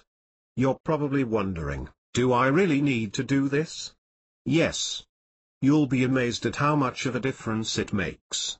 Putting the list, or lists, in a visible place reminds us of our passions and values on a regular basis.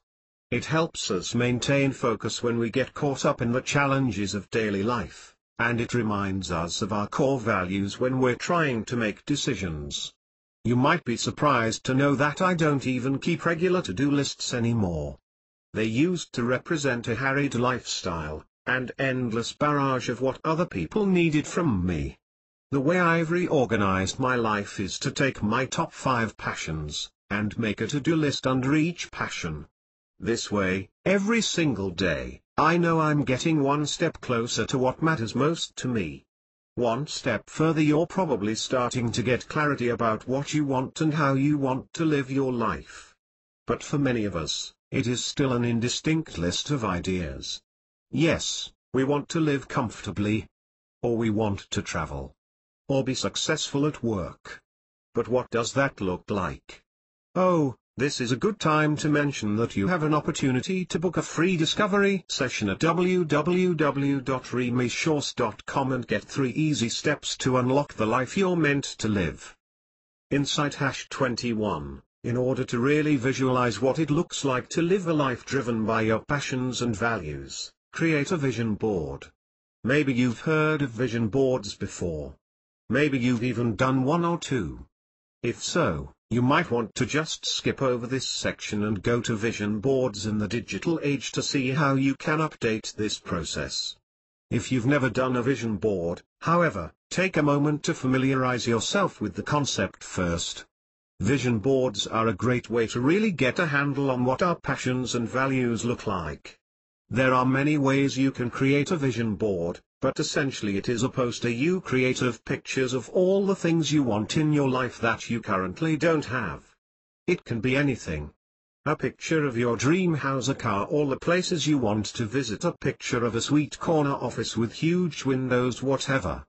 A vision board helps us literally see ourselves in those places, doing the things we want to do.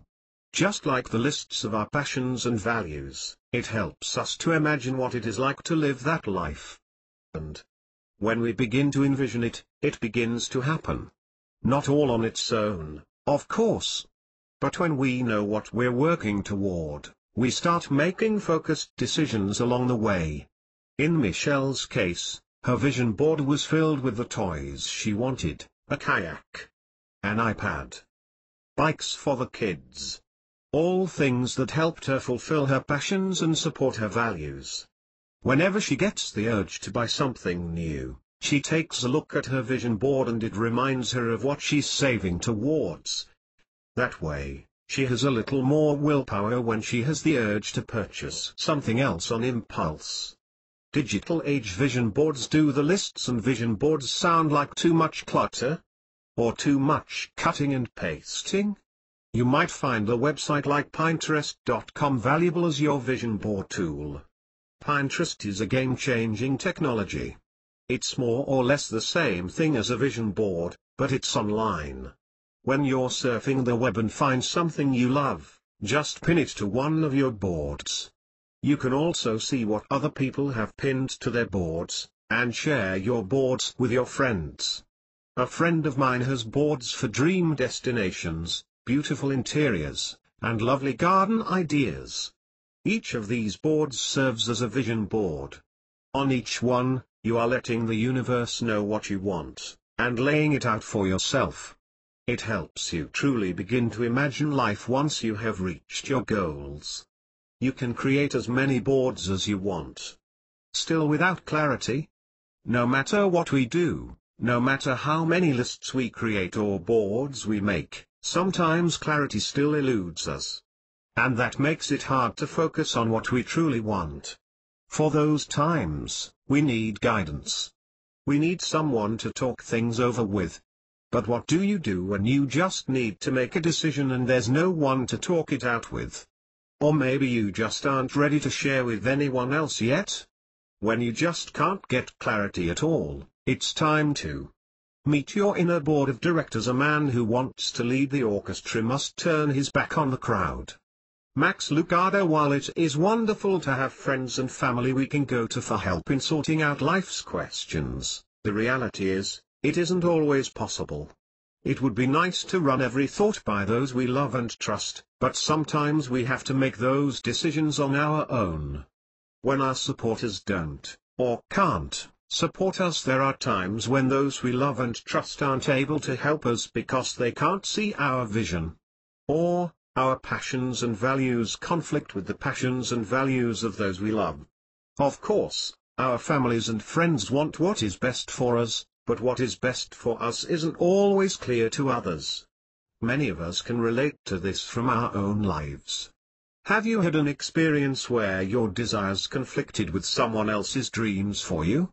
Maybe your parents directed your initial choice for college. Maybe your husband's desire to live near his family got in the way of you accepting a promotion. Maybe you have a vision for starting your own business, but everyone around you wants you to be practical and draw a paycheck now. That doesn't mean we just drive ahead with our own will and ignore the desires and needs of others. And it doesn't mean that we dissolve relationships because our desires clash. But it does mean that we need to really think about what it is we want and how we can get a positive outcome that serves the highest good for everyone involved, and how we can stay true to our own passions and values.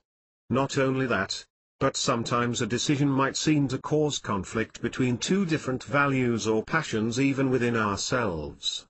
So how do we reconcile all this? That's when it's time to consult our inner board of directors. Think about the last time you asked yourself, should I just run to Dairy Queen and get one of those chocolate extreme blizzards? Didn't you get into a dialogue inside yourself? Part of you said, oh my gosh, that would be so good right now! Exclamation point. And part of you got all logical, and had a total conversation about fat grams.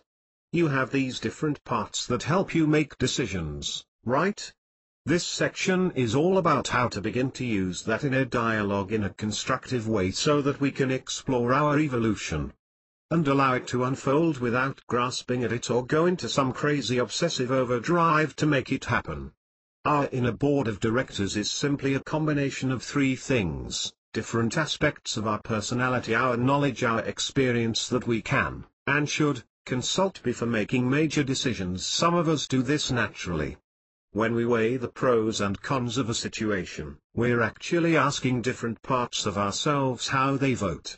But for some of us who have a single, very strong personality trait, in my case, it's definitely optimism, taking that extra time to listen to other, less enthusiastic aspects of our personality, doesn't always come naturally.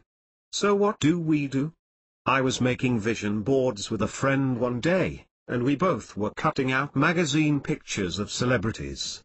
I love to find those photos where someone has just won an Oscar, or Dancing with the Stars, and they're bailing in the exhilaration of the moment. I like to use those images to remind me of the way I'm going to feel when I reach one of my own goals. My friend, on the other hand, picked up a design magazine and said, I'd like Candace Olsen on my advisory board. Candace, for those of you who aren't obsessed with HGTV, is a well-known television design star. Now, I love Candace. But my friend is a child psychologist. She wasn't planning any design changes in her company, so what could an interior designer have to offer her? A lot, it turns out. Several years ago, there was a massive wave of stickers, shirts and bracelets, all bearing the letters WWJD, what would Jesus do? Now, regardless of our religious convictions, we can probably all see the value in this. For many, Jesus was the CEO of their inner board of directors. When they were faced with a dilemma, they simply asked WWJD and used that as their guide. But your choices don't have to be quite so profound. There are many people whom we admire for their various traits. We like certain celebrities, politicians, friends and family because of characteristics they possess. Now, my friend couldn't exactly call up Candace Olsen and ask her advice. But, by thinking what would Candace do? My friend was able to call on a certain trait of Candace's that could help her make better decisions. A trait she admired. This led to a far-reaching conversation where my friend and I recruited, at least in our imaginations, various celebrities for our pretend boards of directors. We chose each one based on a particular strength we imagined they had. Like, what would Mother Teresa do in this situation? How would Princess Di proceed? Would Katharine Hepburn even get involved in this? We then made vision boards featuring our star-studded boards of directors that we could perch in our offices for inspiration. Well, that got me thinking. If we were able to assign each of these celebrities, whom we didn't even know, a strength that inspired us, did that mean we actually possessed that same strength within us? Well, duh. Create your own inner board of directors. So I wrote down a list of strengths that I thought would be helpful to me as a business owner, and created my own inner board of directors, and these were some of my strength, or energy, positions: optimist, strategist, visualizer, power babe, inner wisdom, joy, prosperity, homeland, security. Then it was time to set up the ground rules. I wanted all my members to have equal say. However, the optimist position and the Homeland Security position could never have a deciding vote. My optimist would always be yes. Yes. And my Homeland Security would always be no. No. However, since my optimist is my own greatest strength, that energy would have to be my board's CEO. I wouldn't have it any other way. I actually created a very elaborate Excel spreadsheet for mine. And anytime I get hung up on a decision, I consult my spreadsheet. I literally insert a column and type in a short heading to describe the situation that's got me stumped. Then I go right down the list, allowing each board member to type in their response in the space provided for whatever decision I'm trying to make. And what usually happens is they come up with really great questions that I never thought of to ask, and that actually ends up solving the issue. Insight #22, it isn't always about finding the right solution. Sometimes it's about asking the right question. I have a copy of this spreadsheet in my book, but this is something you can play with on your own. You'll also find the spreadsheet, plus an extended exercise, in the home study course at www.unleashthevisionwithin.com. My own inner board of directors has been instrumental in helping me solve some of the most dire and complex situations. But it's a matter of knowing how to identify them, and how to listen to which ones at which time. Split personalities, by the way, I want to tell you about Melanie, and I think you'll love this. When we met, her husband had left her, and her father had just died. She was working as an administrative assistant, and feeling a little bit abused with the hours she was working and an absolutely horrendous commute. It was a lot to take, all at one time. She happened to say one day, you know, part of me wants to keep this job because it's the only stability I have in life right now, and part of me is just so wrung out by it all. Whenever I hear someone say, part of me this, part of me that, that's always my cue to pull out the inner board of directors exercise. So we started dialoguing, and I said, let's talk to the part of you that wants to keep the stability, and then after that, I want to talk to the part of you that's just so wrung out. Immediately, she said, I don't know. Maybe I'm being extreme. Because part of me really wants to be a virtual assistant, where I can work with people all over the world, and take on only the projects I want to do, with people I want to work with. And right before my eyes, she's identifying another part of her to bring into the exercise. It went on like this for an hour, just in general conversation. But by the time we left McDonald's Playland, which I think is strangely ironic, she had taken something that she wasn't sure she could monetize, and mapped out 3 specific courses of action to take. Now she has a fulfilling career with a roster of clients who love and adore her. She works the hours she wants to.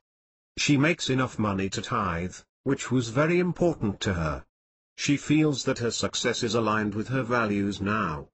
And her integrity is more aligned, in such a way that she's no longer embarrassed about things she was tolerating. Can you imagine? This is what this work can do. We always want to challenge what's possible. In fact, in just a minute, I'll demonstrate how to use a technique with your inner board of directors to help identify your true purpose in life. This is where it gets really exciting. And you can see how this is all building on each other. First, we want to be sure there's no invalidation in the way. Then we want to look at our energy, our inner genius, and what energy comes most naturally to us. Then we'll use these inner parts to help refine our passions and purpose. See how it's all coming together. Building your inner board of directors, an exercise. So here's the exercise for this section. If you were going to hire your own board of directors, what individuals would you want on your board? Think of celebrities, past and present. Friends or co-workers you admire, family members who have given you guidance that has helped you in life, spiritual figures who influence you. Make a list of 10 people you'd like to have on your own board of directors, and assign each one of them a role. What can each of these board members bring to the table to help you sort through even your most difficult questions and decisions? Next, map out a game plan using this board of directors. Not sure how? Well, don't worry. Of course, I have more tips for you. You'll be able to use your current life situation as an opportunity to grow, and I'll show you how to get there, because we all love a great blueprint, don't we? Insight #23. The energy of each of these board members already exists within you. So be sure and write down what special energy they each possess, and how you already possess that energy. Do you know what a mantra is? It's that thing you say to yourself, or to someone else, every time you need advice. With your inner board of directors, each energy position will have its own mantra. Since your inner board of directors is literally made up of the different facets of you, it's perfectly natural for each of them to have their own mantra for you to repeat and draw from when you are asking their advice. For example, my optimist always says, any negative can be turned into a positive. So, in a given situation, the optimist will find positive outcomes, even in a negative situation. Conversely, my officer of Homeland Security will immediately say, it's too dangerous. Has our attorney reviewed this plan? It sounds like there's a missing objective here. The visualizer will scoff and says, anything can be done, if we just put our minds to it. And she'll lay out what it will look like once I successfully accomplish a task. That's where the strategist comes in. Let's look at some different scenarios, and mock up some different outcomes. We can strategize the right direction. Feel free to go great guns into the inner board of directors exercise, because this can be instrumental in refining your vision. How does any of this help me find my purpose? If you've been doing all of the exercises along the way, then you probably already sense the answer of how your inner board can help you find your purpose in life. Insight #24, dialogue with your inner board of directors by asking questions like what richness is waiting for me? What task has my soul agreed to while I'm here on earth? What work am I meant to be doing? Where is my fullest power and how can I use it?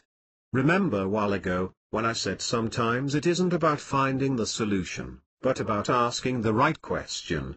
When you're looking for your purpose in life, asking a question like, why is my life so wrong? Is disempowering. But if you ask your inner board of directors one of the above empowering questions, you can use their guidance to help you find your purpose. How cool is that? All of this work is leading to our last section. But before we move on, let's recap the work we've done so far. So far we've talked about overcoming invalidation, getting to know our own natural energy, finding our passions, identifying our inner board of directors based on strengths we already have inside us. Now let's touch on purpose so we can start to align with our legacy in life, because I just know we want to find fulfillment by awakening and embracing our legacy. While I don't really have space in this ebook to go into all of the detail I would like, that could be an entire book on its own, I at least want to get us started on these basics. Because even with these little baby steps, we'll be seeing such amazing results. We're going to be like a little kid waiting for the ice cream truck. Didn't your ears perk up when you heard the ice cream truck coming down the street? And you'd do anything to find 10 cents to run out and greet him? Can you already see the possibilities, and what would happen if you had the ideal advisory board, and where they could help you go in life? Now, remember that you can use your inner board of directors to help you find your purpose, just by asking each one, what's my purpose in life? We go over this in more detail in the home study course. But for now, let's move on to one of my favorite topics on the Spice-O-Meter. And those are the spicy, sexy hot possibilities from knowing your true life's purpose. Find your smart and sexy true life's purpose. All our dreams can come true, if we have the courage to pursue them. Walt Disney. Here we are, closing in on the last and best item. I can't believe how the time has flown. But now we're getting into the sexy part. This is an insanely beautiful section on finding your life purpose. This is where we'll begin to develop a guided roadmap that will allow us to flirt with our true calling, and ease us out of any energy that isn't working for us, or any confusing messages that have been in our head. Purpose has three parts. Let's talk about the definition of purpose. I believe it has three parts. First, is the message you have for the world, and this is your verbal mantra. This is something that you probably say every single time someone wants your advice. This is how you think the world ought to be. Second, is your natural energy. This is what drives you and encourages you. When you're doing something you're passionate about, this part of your purpose is clearly visible in all of your actions.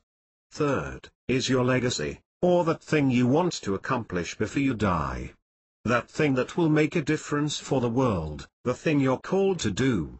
So purpose is three parts: your message for the world, your natural energy, and your legacy. When you know what you're supposed to do in life, when you know your purpose for being here on earth at this time, that's when you truly begin to experience fulfillment. That's when you can get beyond survival, beyond comfort, and do something that will make a difference on the planet. So as an example, for me, my message to the world is, any negative can be flipped into a positive. Any negative. So flip a challenge on its head, you get an exclamation point instead.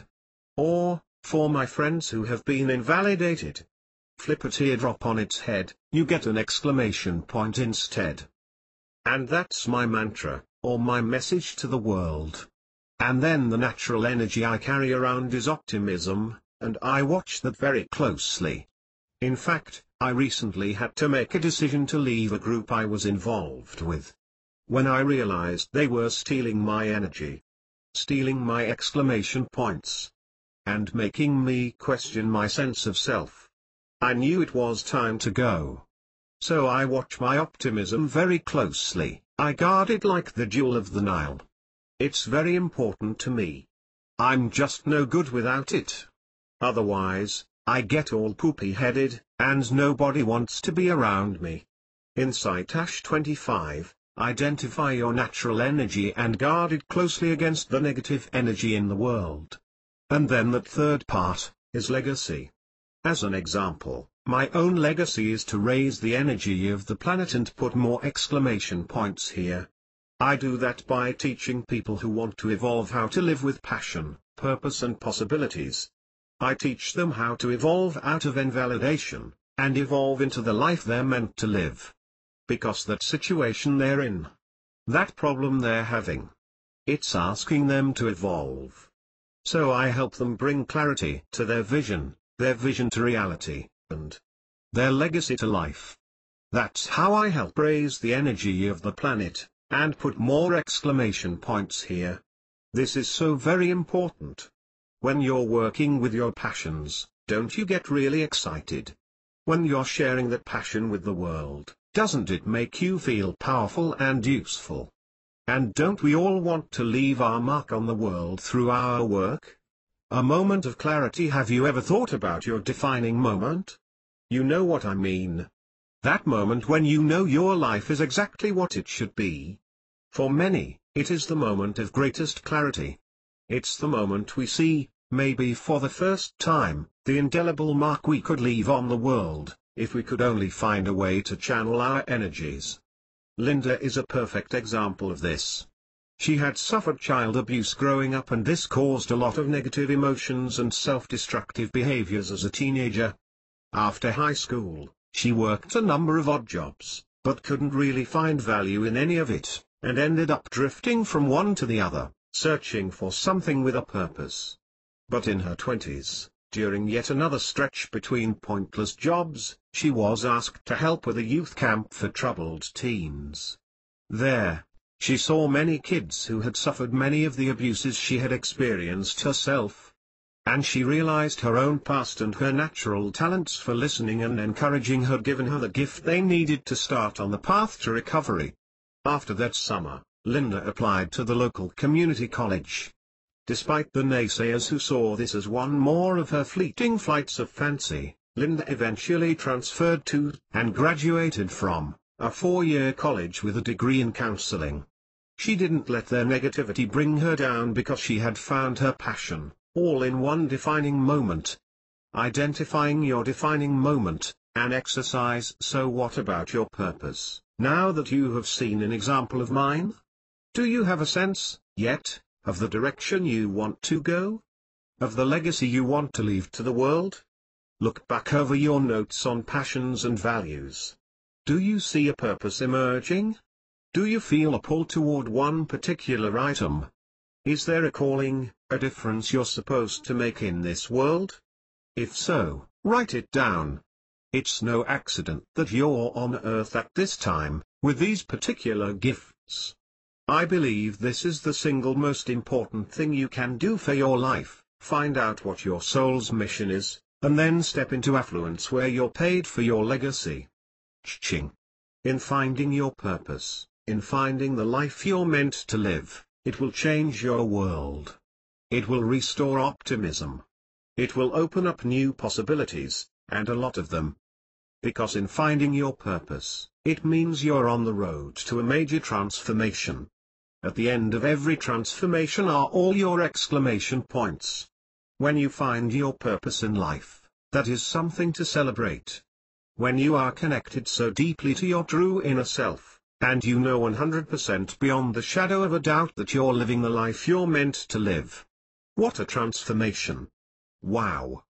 Now you're beginning to understand why this work touches me so deeply, and why it is my absolute passion to help you find yours. This is what all my programs are about, to help you through this metamorphosis and into the life you're meant to live. If you don't see an answer emerging on your purpose in life yet, consult with your inner board of directors, one at a time, and journal what they have to say. And if it still doesn't come to you, this next section may reveal the missing piece. Choose the path that challenges you. A successful man is one who can lay a firm foundation with the bricks others have thrown at him. David Brinkley. When somebody creates a vision, or we laser in on their purpose in life, it's an exciting moment.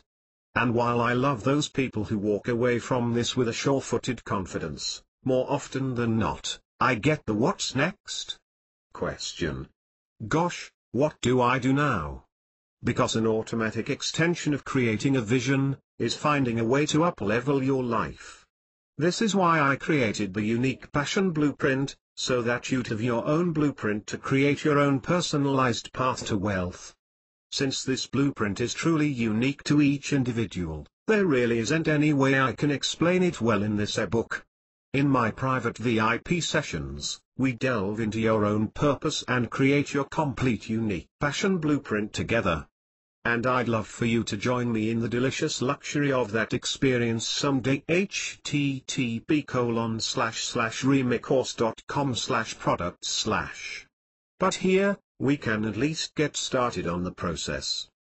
So what's next? Maybe you have a vision in mind, but haven't quite put your finger on your purpose in life yet. Or maybe you already know what your life's purpose is, but you're still stumbling a little bit in getting a crystal clear picture of how to fulfill it. Maybe you're trying to inch yourself toward a dream or a vision, but you can't quite seem to get it to go, and you can't figure out why. And so you begin to question whether you're going in the right direction, or whether you've found the right it. So, you ask, how do I know I'm on the right path? When you come to a fork in the road, one direction could be a life lesson that totally knocks you down, and the other could end up being your very own personalized path to wealth. So how do you choose the right path that will truly lead you to your life's purpose, and making a difference on the planet? Often, the right path does not immediately seem like the right path. It challenges you. It pushes you right to the limits of who you are and what you can accomplish. And it might even push you right over the line. Sometimes to a moment where your palms sweat with a thought like I can't do this, or where your ego screams who do you think you are? So, how do you know you're on the right path? You know because it aligns with your values. It fulfills your passions. And it challenges you. You may have a total emotional breakdown, which is a really good sign you're in the right direction, and you may feel completely lost and stumped on what comes next. One thing's for sure, it won't be ordinary. And it won't be mediocre. And there will be many markers along the way that tell you you're going in the right direction. You may have to dig way down deep inside yourself for reserves you didn't know you had, but when you're on the right path you'll find yourself smiling every step of the way. But isn't there always a but? Sometimes you'll feel as if you're losing ground. Despite knowing you're on the right path, it may feel like you've digressed. It may feel like you're headed the wrong direction. These are normal checkpoints, asking you to evolve. When I'm helping my clients implement their life purpose, or when they come to me because they're feeling stuck, which is really common, or when someone isn't making the progress they want, I generally look at three magical places. Their marketing strategy, their most vital action, their energy and mindset. Bear with me a moment. It might seem as if a marketing strategy is just for business, but the three things above can relate to any situation. Whether you are looking to find a partner in life, or find a group of people to enjoy your favorite activity with, you need to do all three things: market yourself, take vital action, and have a good mental mindset. But before we dive into any of that, can we talk about karma? I'd like to introduce a conversation about karma, which is one of my favorite topics. You almost can't talk about life purpose.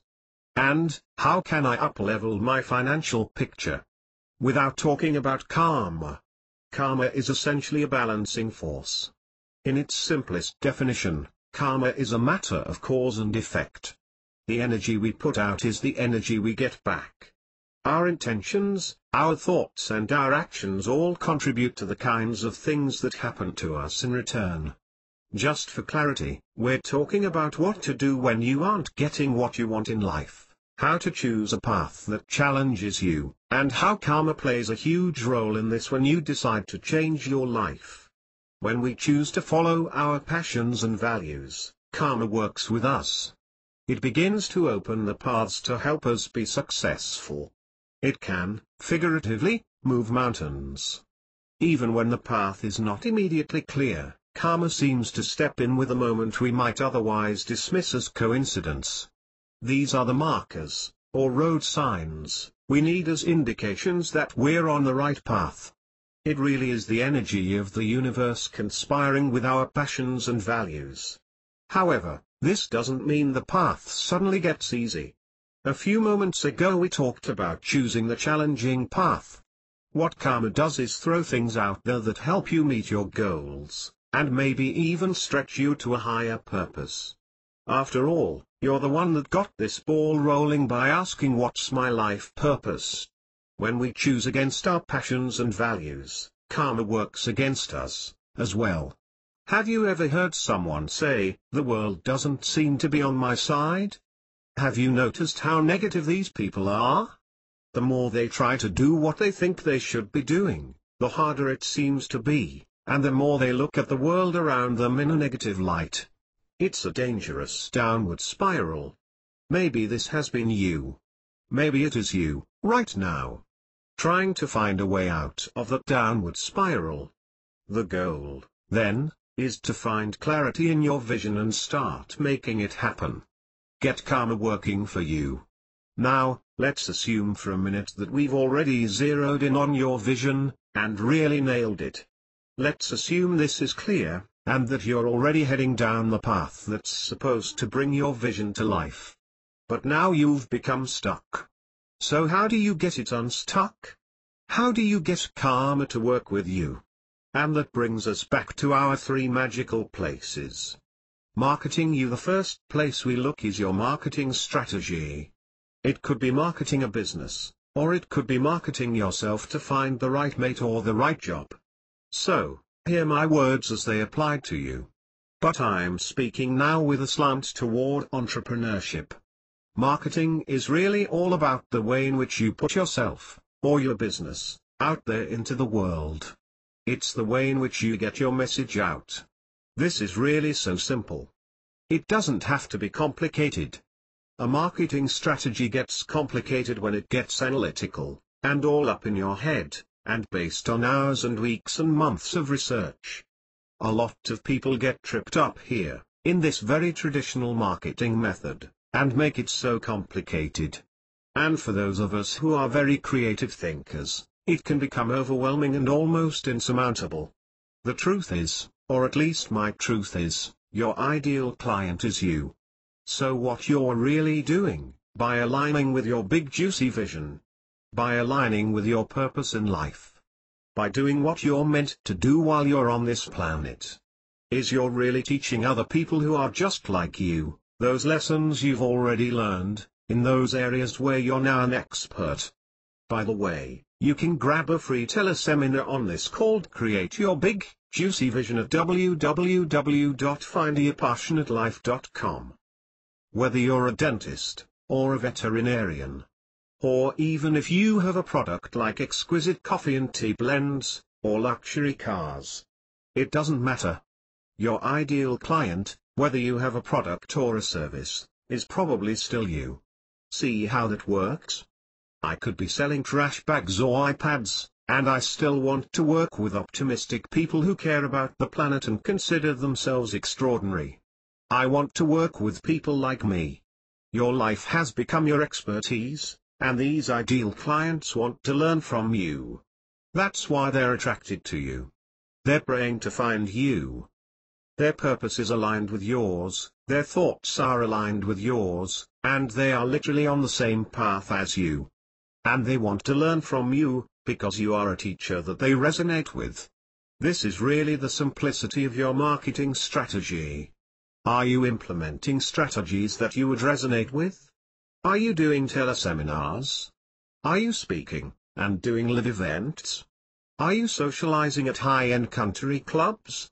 Or, are you instead cold calling and door knocking in your neighborhood, when that's something you wouldn't want someone to do to you? A simple marketing strategy. So your marketing strategy is very simple, only 4 steps. Step 1, find out where your ideal clients hang out. Or, more specifically, where do people like you hang out? If you're living your life guided by your passions and values, then this should be an easy step to fulfill. Step 2, decide how you want to show up there. Remember, you're trying to attract people like you, so you need to present yourself as yourself. One of the biggest mistakes I see people make is thinking they need to dress the part. What part is that, really? Step 3, take action, like some kind of promotional action. Sometimes it can be as simple as saying hi. It's amazing how easily we can accomplish our goals by just starting a conversation. Step 4, watch your results and make adjustments. Well, there's actually a step 5, repeat this over and over, tweaking as you go.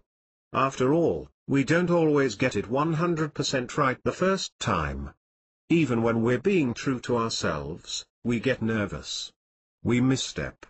We don't put ourselves fully out there, and we don't always recognize the best ways to market ourselves. I've had many moments when I've realized a simple fix to my own marketing strategy and wondered why I didn't see it before.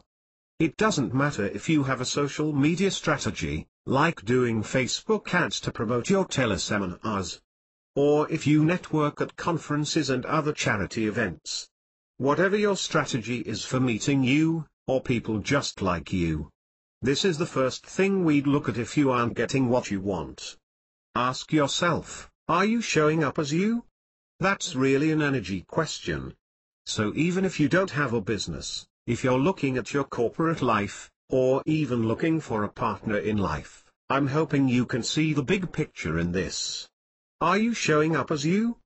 So that's the first of the 3 places we'd look, if you aren't getting the results you want. What is your most vital action? The second thing we'd look at is your most vital action. There's usually one thing that you must do for a program to be successful. Maybe it's a certain number of follow-up calls.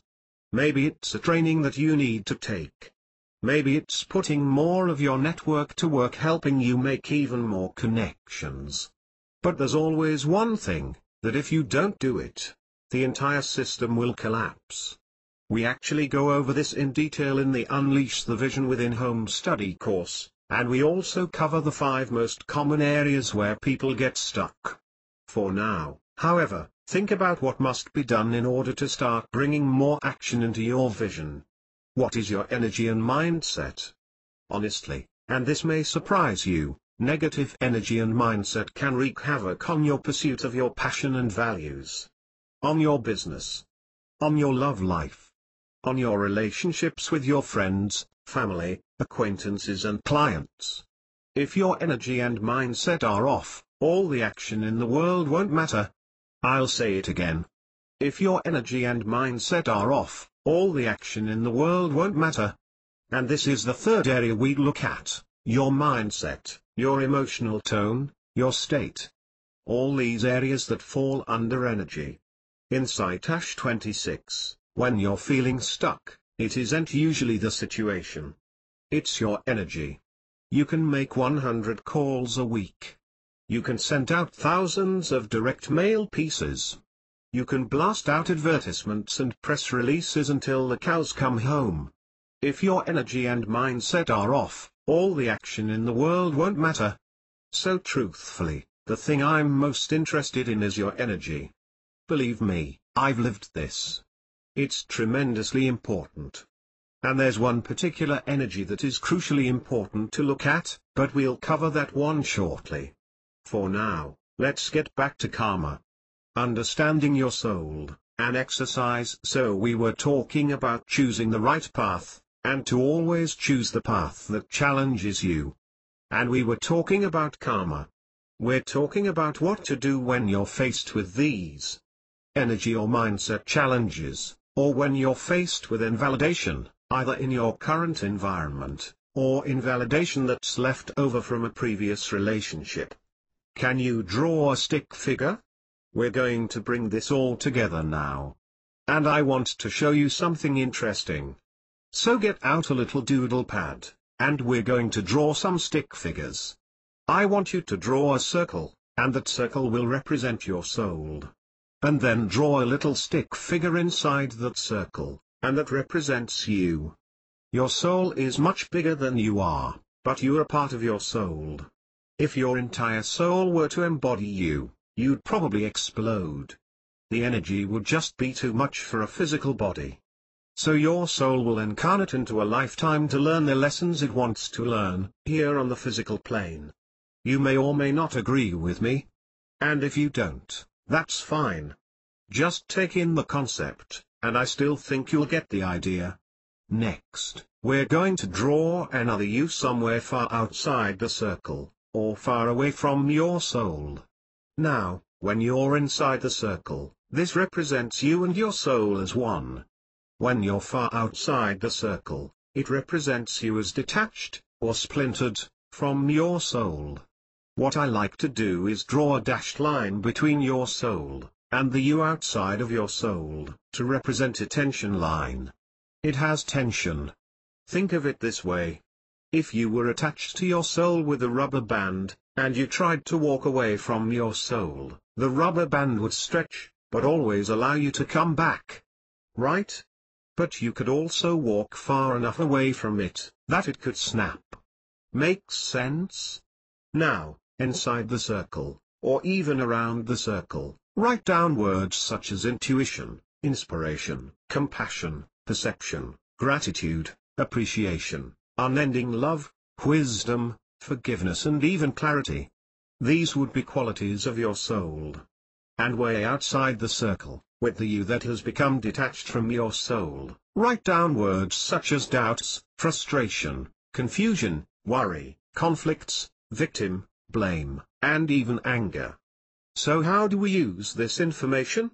Take a moment and think about the way all of those negative emotions such as doubts, frustration and confusion have affected your life. All of those things create distance between you and your soul. Especially anger. Anger. What happens when you feel it, whether it is towards someone else, or a situation, or even a place, such as a church, a school, or your job? You don't want to deal with the emotion, So you simply avoid the cause of that emotion. Anger serves one purpose: to create distance between you and those things that you might otherwise value, your family, your religion, your education, even your livelihood. And more importantly, it pulls you away from your soul. Insight 27. Remember that anger has its own purpose: to create distance.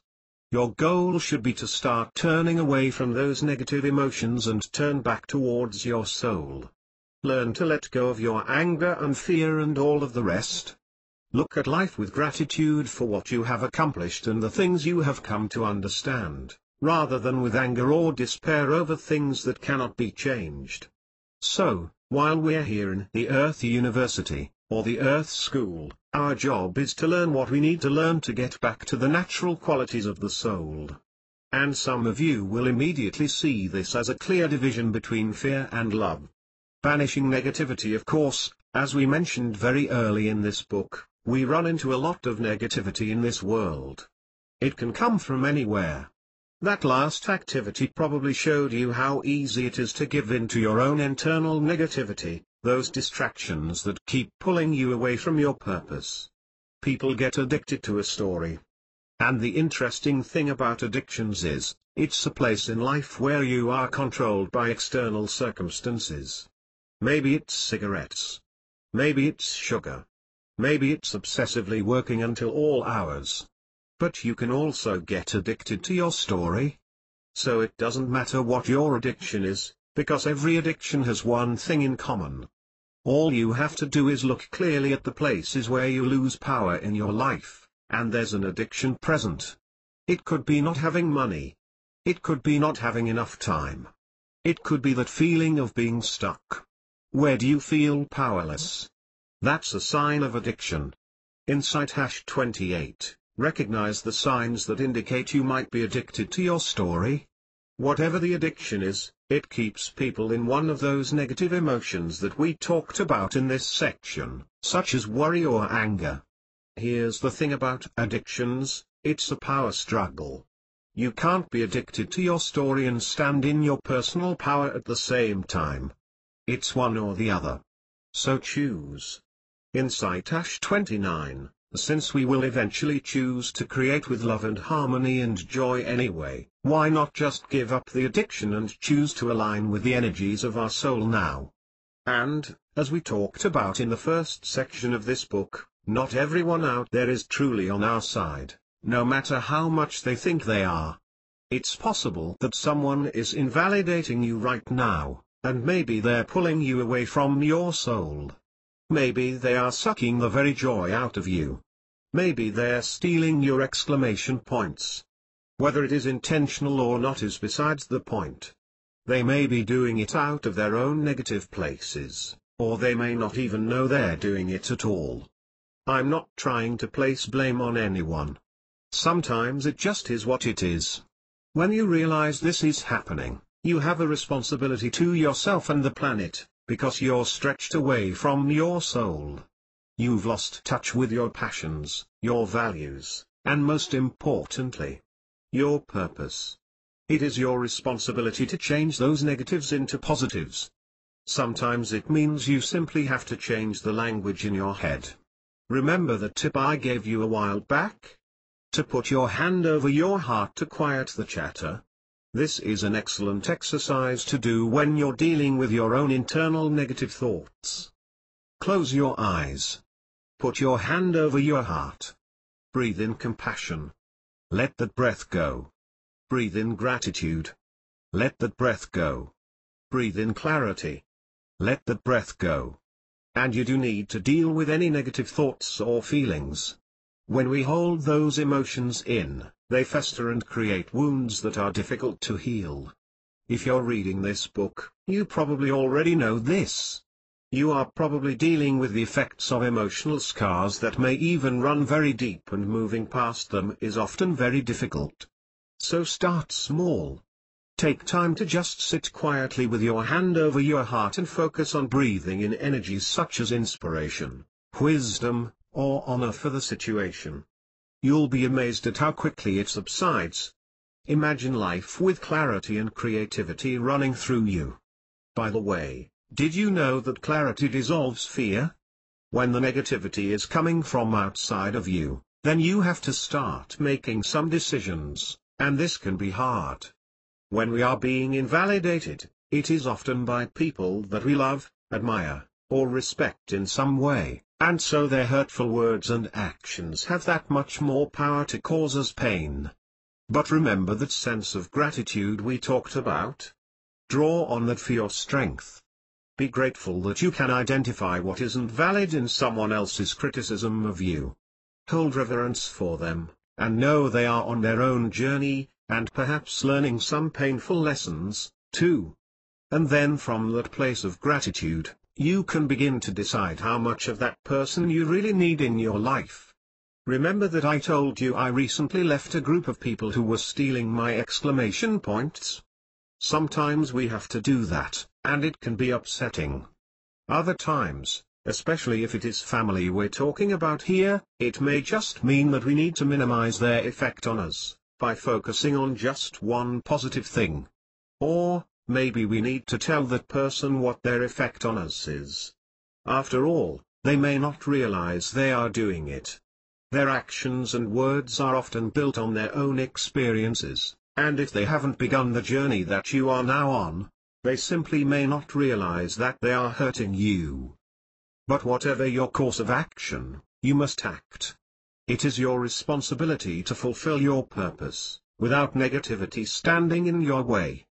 The farther away you stretch, the farther away from the real you are, then the farther away you are from making a difference on this planet. You're not fulfilling your responsibility to answer your calling. It stretches tighter and tighter, and causes more and more tension. And that's where karma comes in again. As long as we're on the wrong path, as long as the tension is there, karma will continue to send us reminders. All it takes is the courage of our convictions to start following our intuition. But this is where it gets interesting. Someone else can create a situation, or a crossroads, where you can make a choice to detach from your soul and learn a lesson, maybe the hard, painful way, or where you can make the choice to stay a whole soul, if you will, and use your intuition to avoid that circumstance. Insight 30, you can't always control what happens to you. You can't always control the situation. But you always have the option to choose the road to your higher soul self. You always have the choice to stay in the energy of intuition, compassion, gratitude, and clarity. You always have the choice to further develop your soul, and stay on track with its purpose for you. You always have the choice to follow your vision and not get distracted with obstacles. Do you see that? Go back to the diagram of the stick figures you drew and see how your own natural positive energy can bring you back to your soul self, where you can feel centered in your own wisdom. In fact, everything we learn in the Unleash the Vision Within home study course is designed to heal the splintered you, and bring you back to a soul level, so you can live the life you're meant to live. That's pretty exciting. And if you're excited to get a jump on these ideas, and discover the life you're meant to live, then this might be the perfect next step for you. www.remishorse.com/complimentary discovery session/ Because the farther away from the centeredness you are, the more you're in confusion or frustration, and you have those question marks floating overhead, then you are in a place of irresponsibility. Now, I don't mean that in a bad way.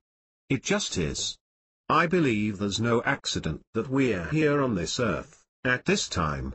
And it's our responsibility to find that purpose, and live the life we're meant to live. And until we step up to our greatness, are we really living in that place of responsibility? Evaluate your stick figure, our last exercise. So take a look back at your diagram, and honestly assess where you are. Ask yourself if you are 100% aligned with your soul. And if you aren't, ask yourself how close you are, 60% there? 90% there? The first time I did this exercise, and asked myself that question, My gut instinct was that I was 87% there. So I asked myself, what would bring me all the way home? Why am I not aligned 100%? And the message that whispered in my ear was, because you aren't doing your work in the world yet. Because you aren't inspiring others on a grand scale yet. Because you aren't living your vision. Boy, it was kind of a wake-up call. So I want you to make a mark on the line there, wherever you think you fall, and write the number. 50%. 80%. Whatever you think it is. And then write down this question: what would bring me all the way home, all the way to living my soul's purpose? So this was our last lesson, to choose the path that challenges you. When standing at a crossroads, yes, you always want to choose in favor of your passions and values. And it's interesting to note that there's another choice there, too. Within the choice of following your passions and values, you are also faced with the choice to move closer to your soul's purpose, or to instead remain confused and splintered, outside of your vision. Sometimes the path that's the most challenging is the one where there's a life lesson, something your soul wants to learn. But that's often just a test. Have you ever heard the theory that angels are angels because they've graduated, and no longer need to be tested? We get tests all the time.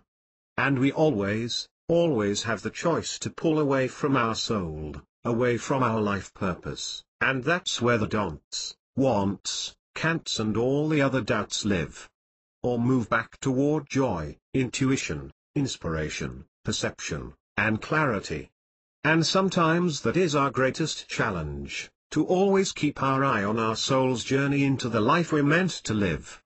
I don't know about you, but I would love to graduate from this physical plane and all these lessons.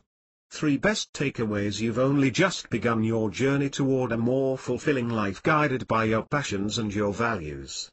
I wanted to get us started with some things we can immediately do to find our tragically hip and incredibly cool passionate life, so to recap what we've covered so far.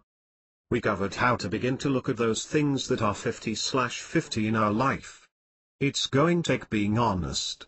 But this is your truth, and that's one of the first steps in finding our passions and purpose in life, is learning to listen to the truth of who we are.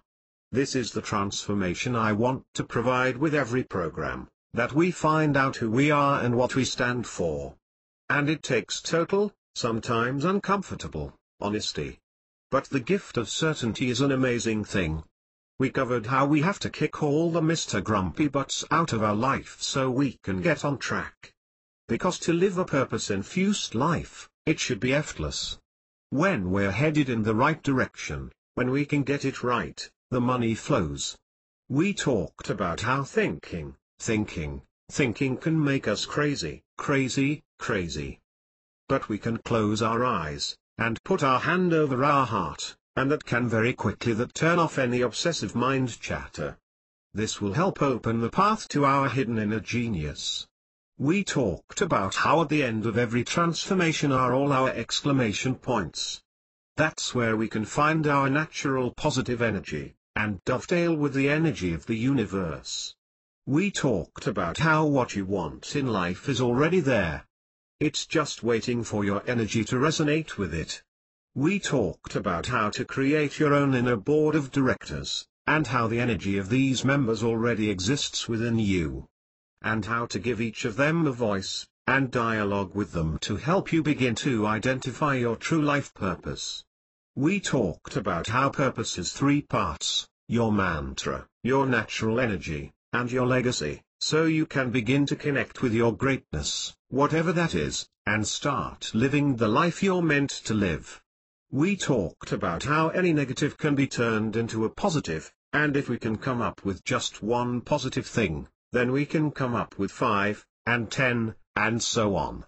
By the time we get to 20 positive things about that one negative, we will have changed our energy, and begun to resonate with what we really want. We talked about the role of karma in our lives. When we're stuck, the situation is asking us to evolve to a higher purpose. And remember, if you're feeling stuck right now, you can visit www.remishorse.com and grab 5 free videos called How to Get Unstuck. And then lastly, as we talked about finding your smart and sexy true life's purpose, we looked at how to take the path that challenges you. Your life's purpose doesn't have to be as grand as removing self-doubt from the planet, or changing prosperity consciousness worldwide. It also doesn't have to be serious. In fact, if your life's purpose hasn't become crystal clear to you yet, then simply ask yourself, what would be the most fun thing I could do with my life? And then simply start doing the things that bring you the most joy and that will lead you effortlessly into your purpose. Your joy will lead you into the divine work that you're meant to do. So we've covered a lot, haven't we? I can already feel the breakthroughs happening. Even if you can't save the world in one swoop, or with one ebook, I wanted to at least get you started on a profound journey. Have you ever heard of the optimism advantage? I have just one more thing I'd like you to consider before we wrap up. You already know how much of an optimist I am. I've become a huge fan of Dr. Terry Paulson, the award-winning speaker and author of The Optimism Advantage. By the way, he wrote a really great testimonial for my book. He says, claiming your optimism advantage is all about getting out of the rearview mirror and focus on the front window of choices to invent the future you deserve. Armai's new book does that with an exclamation point. Don't just read this book. Devour it, and share it with others who need to get on with living, instead of tiptoeing their way to death. Isn't that tantalizing? Have you ever felt like you're tiptoeing your way down the absolute wrong path? I don't know about you, but I know that isn't for me. If you're like me, you want to find that special strength inside, and just wake up to your greatness. Set off the alarm clock, and wake up. Anyway, in Dr. Paulson's book called The Optimism Advantage, he talked about how in a 30-year period, there were over 95,000 articles written on anxiety and depression in medical journals, and only 2,100 articles written on happiness and joy. Isn't that stunning? That tells you something about our world today. If you're the kind of person who wants to use your life to inspire others, then you'll be able to relate to this. This is why optimism is so important to me, and like I mentioned, in all my research, what I've discovered is that if someone isn't living the life they want to live, there's usually somebody currently invalidating them, or they're still haunted by someone in their past who did this, and so there's a bit of stuckness going on some level. This is why overcoming invalidation is included in my programs. I don't spend a lot of time on it, but the time I do spend on it is crucial. If you don't have it in your life, someone you know does. In fact, I was talking to a minister recently. He said, I read your chapter on invalidation 3 times, and just couldn't put it down. And, I couldn't figure out why I couldn't put it down. Then I got a call from my niece at 10:30 at night. She was leaving her abusive husband. I had no clue. Completely missed it. But I had read this chapter over and over, and felt like at least now I know how to help her. Well, this is why I do what I do. Nothing touches me more than when somebody says, it's like you wrote the book for me. Is it over? As we near the end, I want to mention one more amazing discovery. Someone once told me that the emotions of love and hate are so close to each other, it's nearly impossible to tell them apart unless you actually label them. There's a thread of obsessiveness in the emotions of love and hate. It was suggested to me that I think in terms of admiration and respect, instead of love. But doesn't it just feel better to say, I love you to someone? Doesn't that create a wonderful sense of belonging? So much better than cooing, I admire and respect you while batting my eyelashes. Then I was doing some research and began to think, HMMMM. Admiration and respect are both judgments. And they're judgments based on how someone is, how we think they should be, or what they've accomplished. Then I began to look at the word reverence. It has the flavor of honor in it. So as we wind down, I want to leave you with a thought about reverence. If I were to meet someone on my life's journey who is a potential love partner or friend or business partner, and they don't align with my values, I don't have to get involved with them at all. Quite the contrary. And this idea of not even getting involved to start with is new for me, since I'm a let's make it happen kind of optimist. I can meet someone and have reverence for them, honor their journey, and then bless them on their way, if their values don't align with mine. Or maybe their values do align with mine, and we start a partnership. That doesn't mean that if, at some point, they do something I'm not in agreement with, I won't be distracted into doubts or worry or anger. I have the choice to acknowledge that we have joined together in a spiritual partnership, for however long it's supposed to last, and I can keep my commitment to support each other in growth.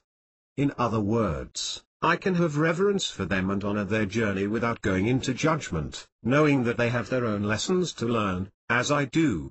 Whether we disagree on things or not, as long as our values are aligned, I know everything will be fine. In fact, have you ever thought about this? Anytime we have a breakup of any kind, it isn't usually because of the reasons we think it is. It's almost always a misalignment of values. In having reverence for other souls, I stay aligned in the energies of my own soul. I get to choose compassion, appreciation, and wisdom as I continue my life's journey. And in doing so, I maintain the utmost unapologetic reverence for myself. This has been one of my greatest takeaways in all my research. What are your 3 best takeaways from our journey together? In these 5 steps, plus the bonus, to finding your passionate life, I want you to take a minute to review your notes and circle the 3 things that stood out the most for you. What has impacted you? How can you use each to help guide your purpose-infused life? Take a few minutes and journal about each one. The end? Have you ever read a book, and loved it all the way through, but then felt completely disappointed and let down when you got to the end? Or sat through a movie only to leave the theater with a bunch of question marks circling over your head asking, is that it? Grrrr. You know how I feel about those question marks. Well, here we are at the end, and I realize I've made you a promise. Remember how I mentioned earlier that I wanted to give you some things to start with, and I promised to show you how to take it further before the end? You may be thinking, okay, I have some good ideas, I have some homework I can start on, but I really want to just assimilate what I've learned today. I just want to step back and soak it in. Here's my disclaimer, the ebook has officially ended. You can stop reading now. But what if you aren't ready for it to end? Then I'd be doing you a huge disservice. You may be seeing that there's a huge difference between passions and purpose. What if golf is your passion? Is it also your purpose for being on this planet at this time? See what I mean? Maybe you're thinking, I really enjoy cooking for my family. Maybe that's a passion for you, but is it your calling? Is it your purpose for being here? Is it the difference you're supposed to make for the planet? If you want to take this further, if you want to go deeper into what we've talked about here, go deeper into your passions, and really dig into your purpose and what you're meant to do. Here's how. If it feels right to say yes to the next baby steps, and you've been getting a lot so far, then here's what comes next. If you're close to the internet right now, then jump on over to www.unleashthevisionwithin.com. You'll find out more about this program at that website. It's designed to heal the splintered you, and bring you back to a soul level, so you can live the life you're meant to live. If you have those question marks floating overhead, then this is a great next step. I believe there's no accident that we're here on this earth, at this time, with these particular gifts and talents. The collective is enhanced by the accomplishments of the individual. So it's our responsibility to find our purpose, and live the life we're meant to live. I hope you'll join me in this program. Complimentary discovery sessions are now available. Why am I here, and how am I supposed to use my life? It's the most common question I get. If you know you're meant for greater things, but you don't know what they are. If you're tired of being stuck in this place and don't know how to get out of it. If you feel successful but it also feels mediocre. Then you might be ready for a discovery session.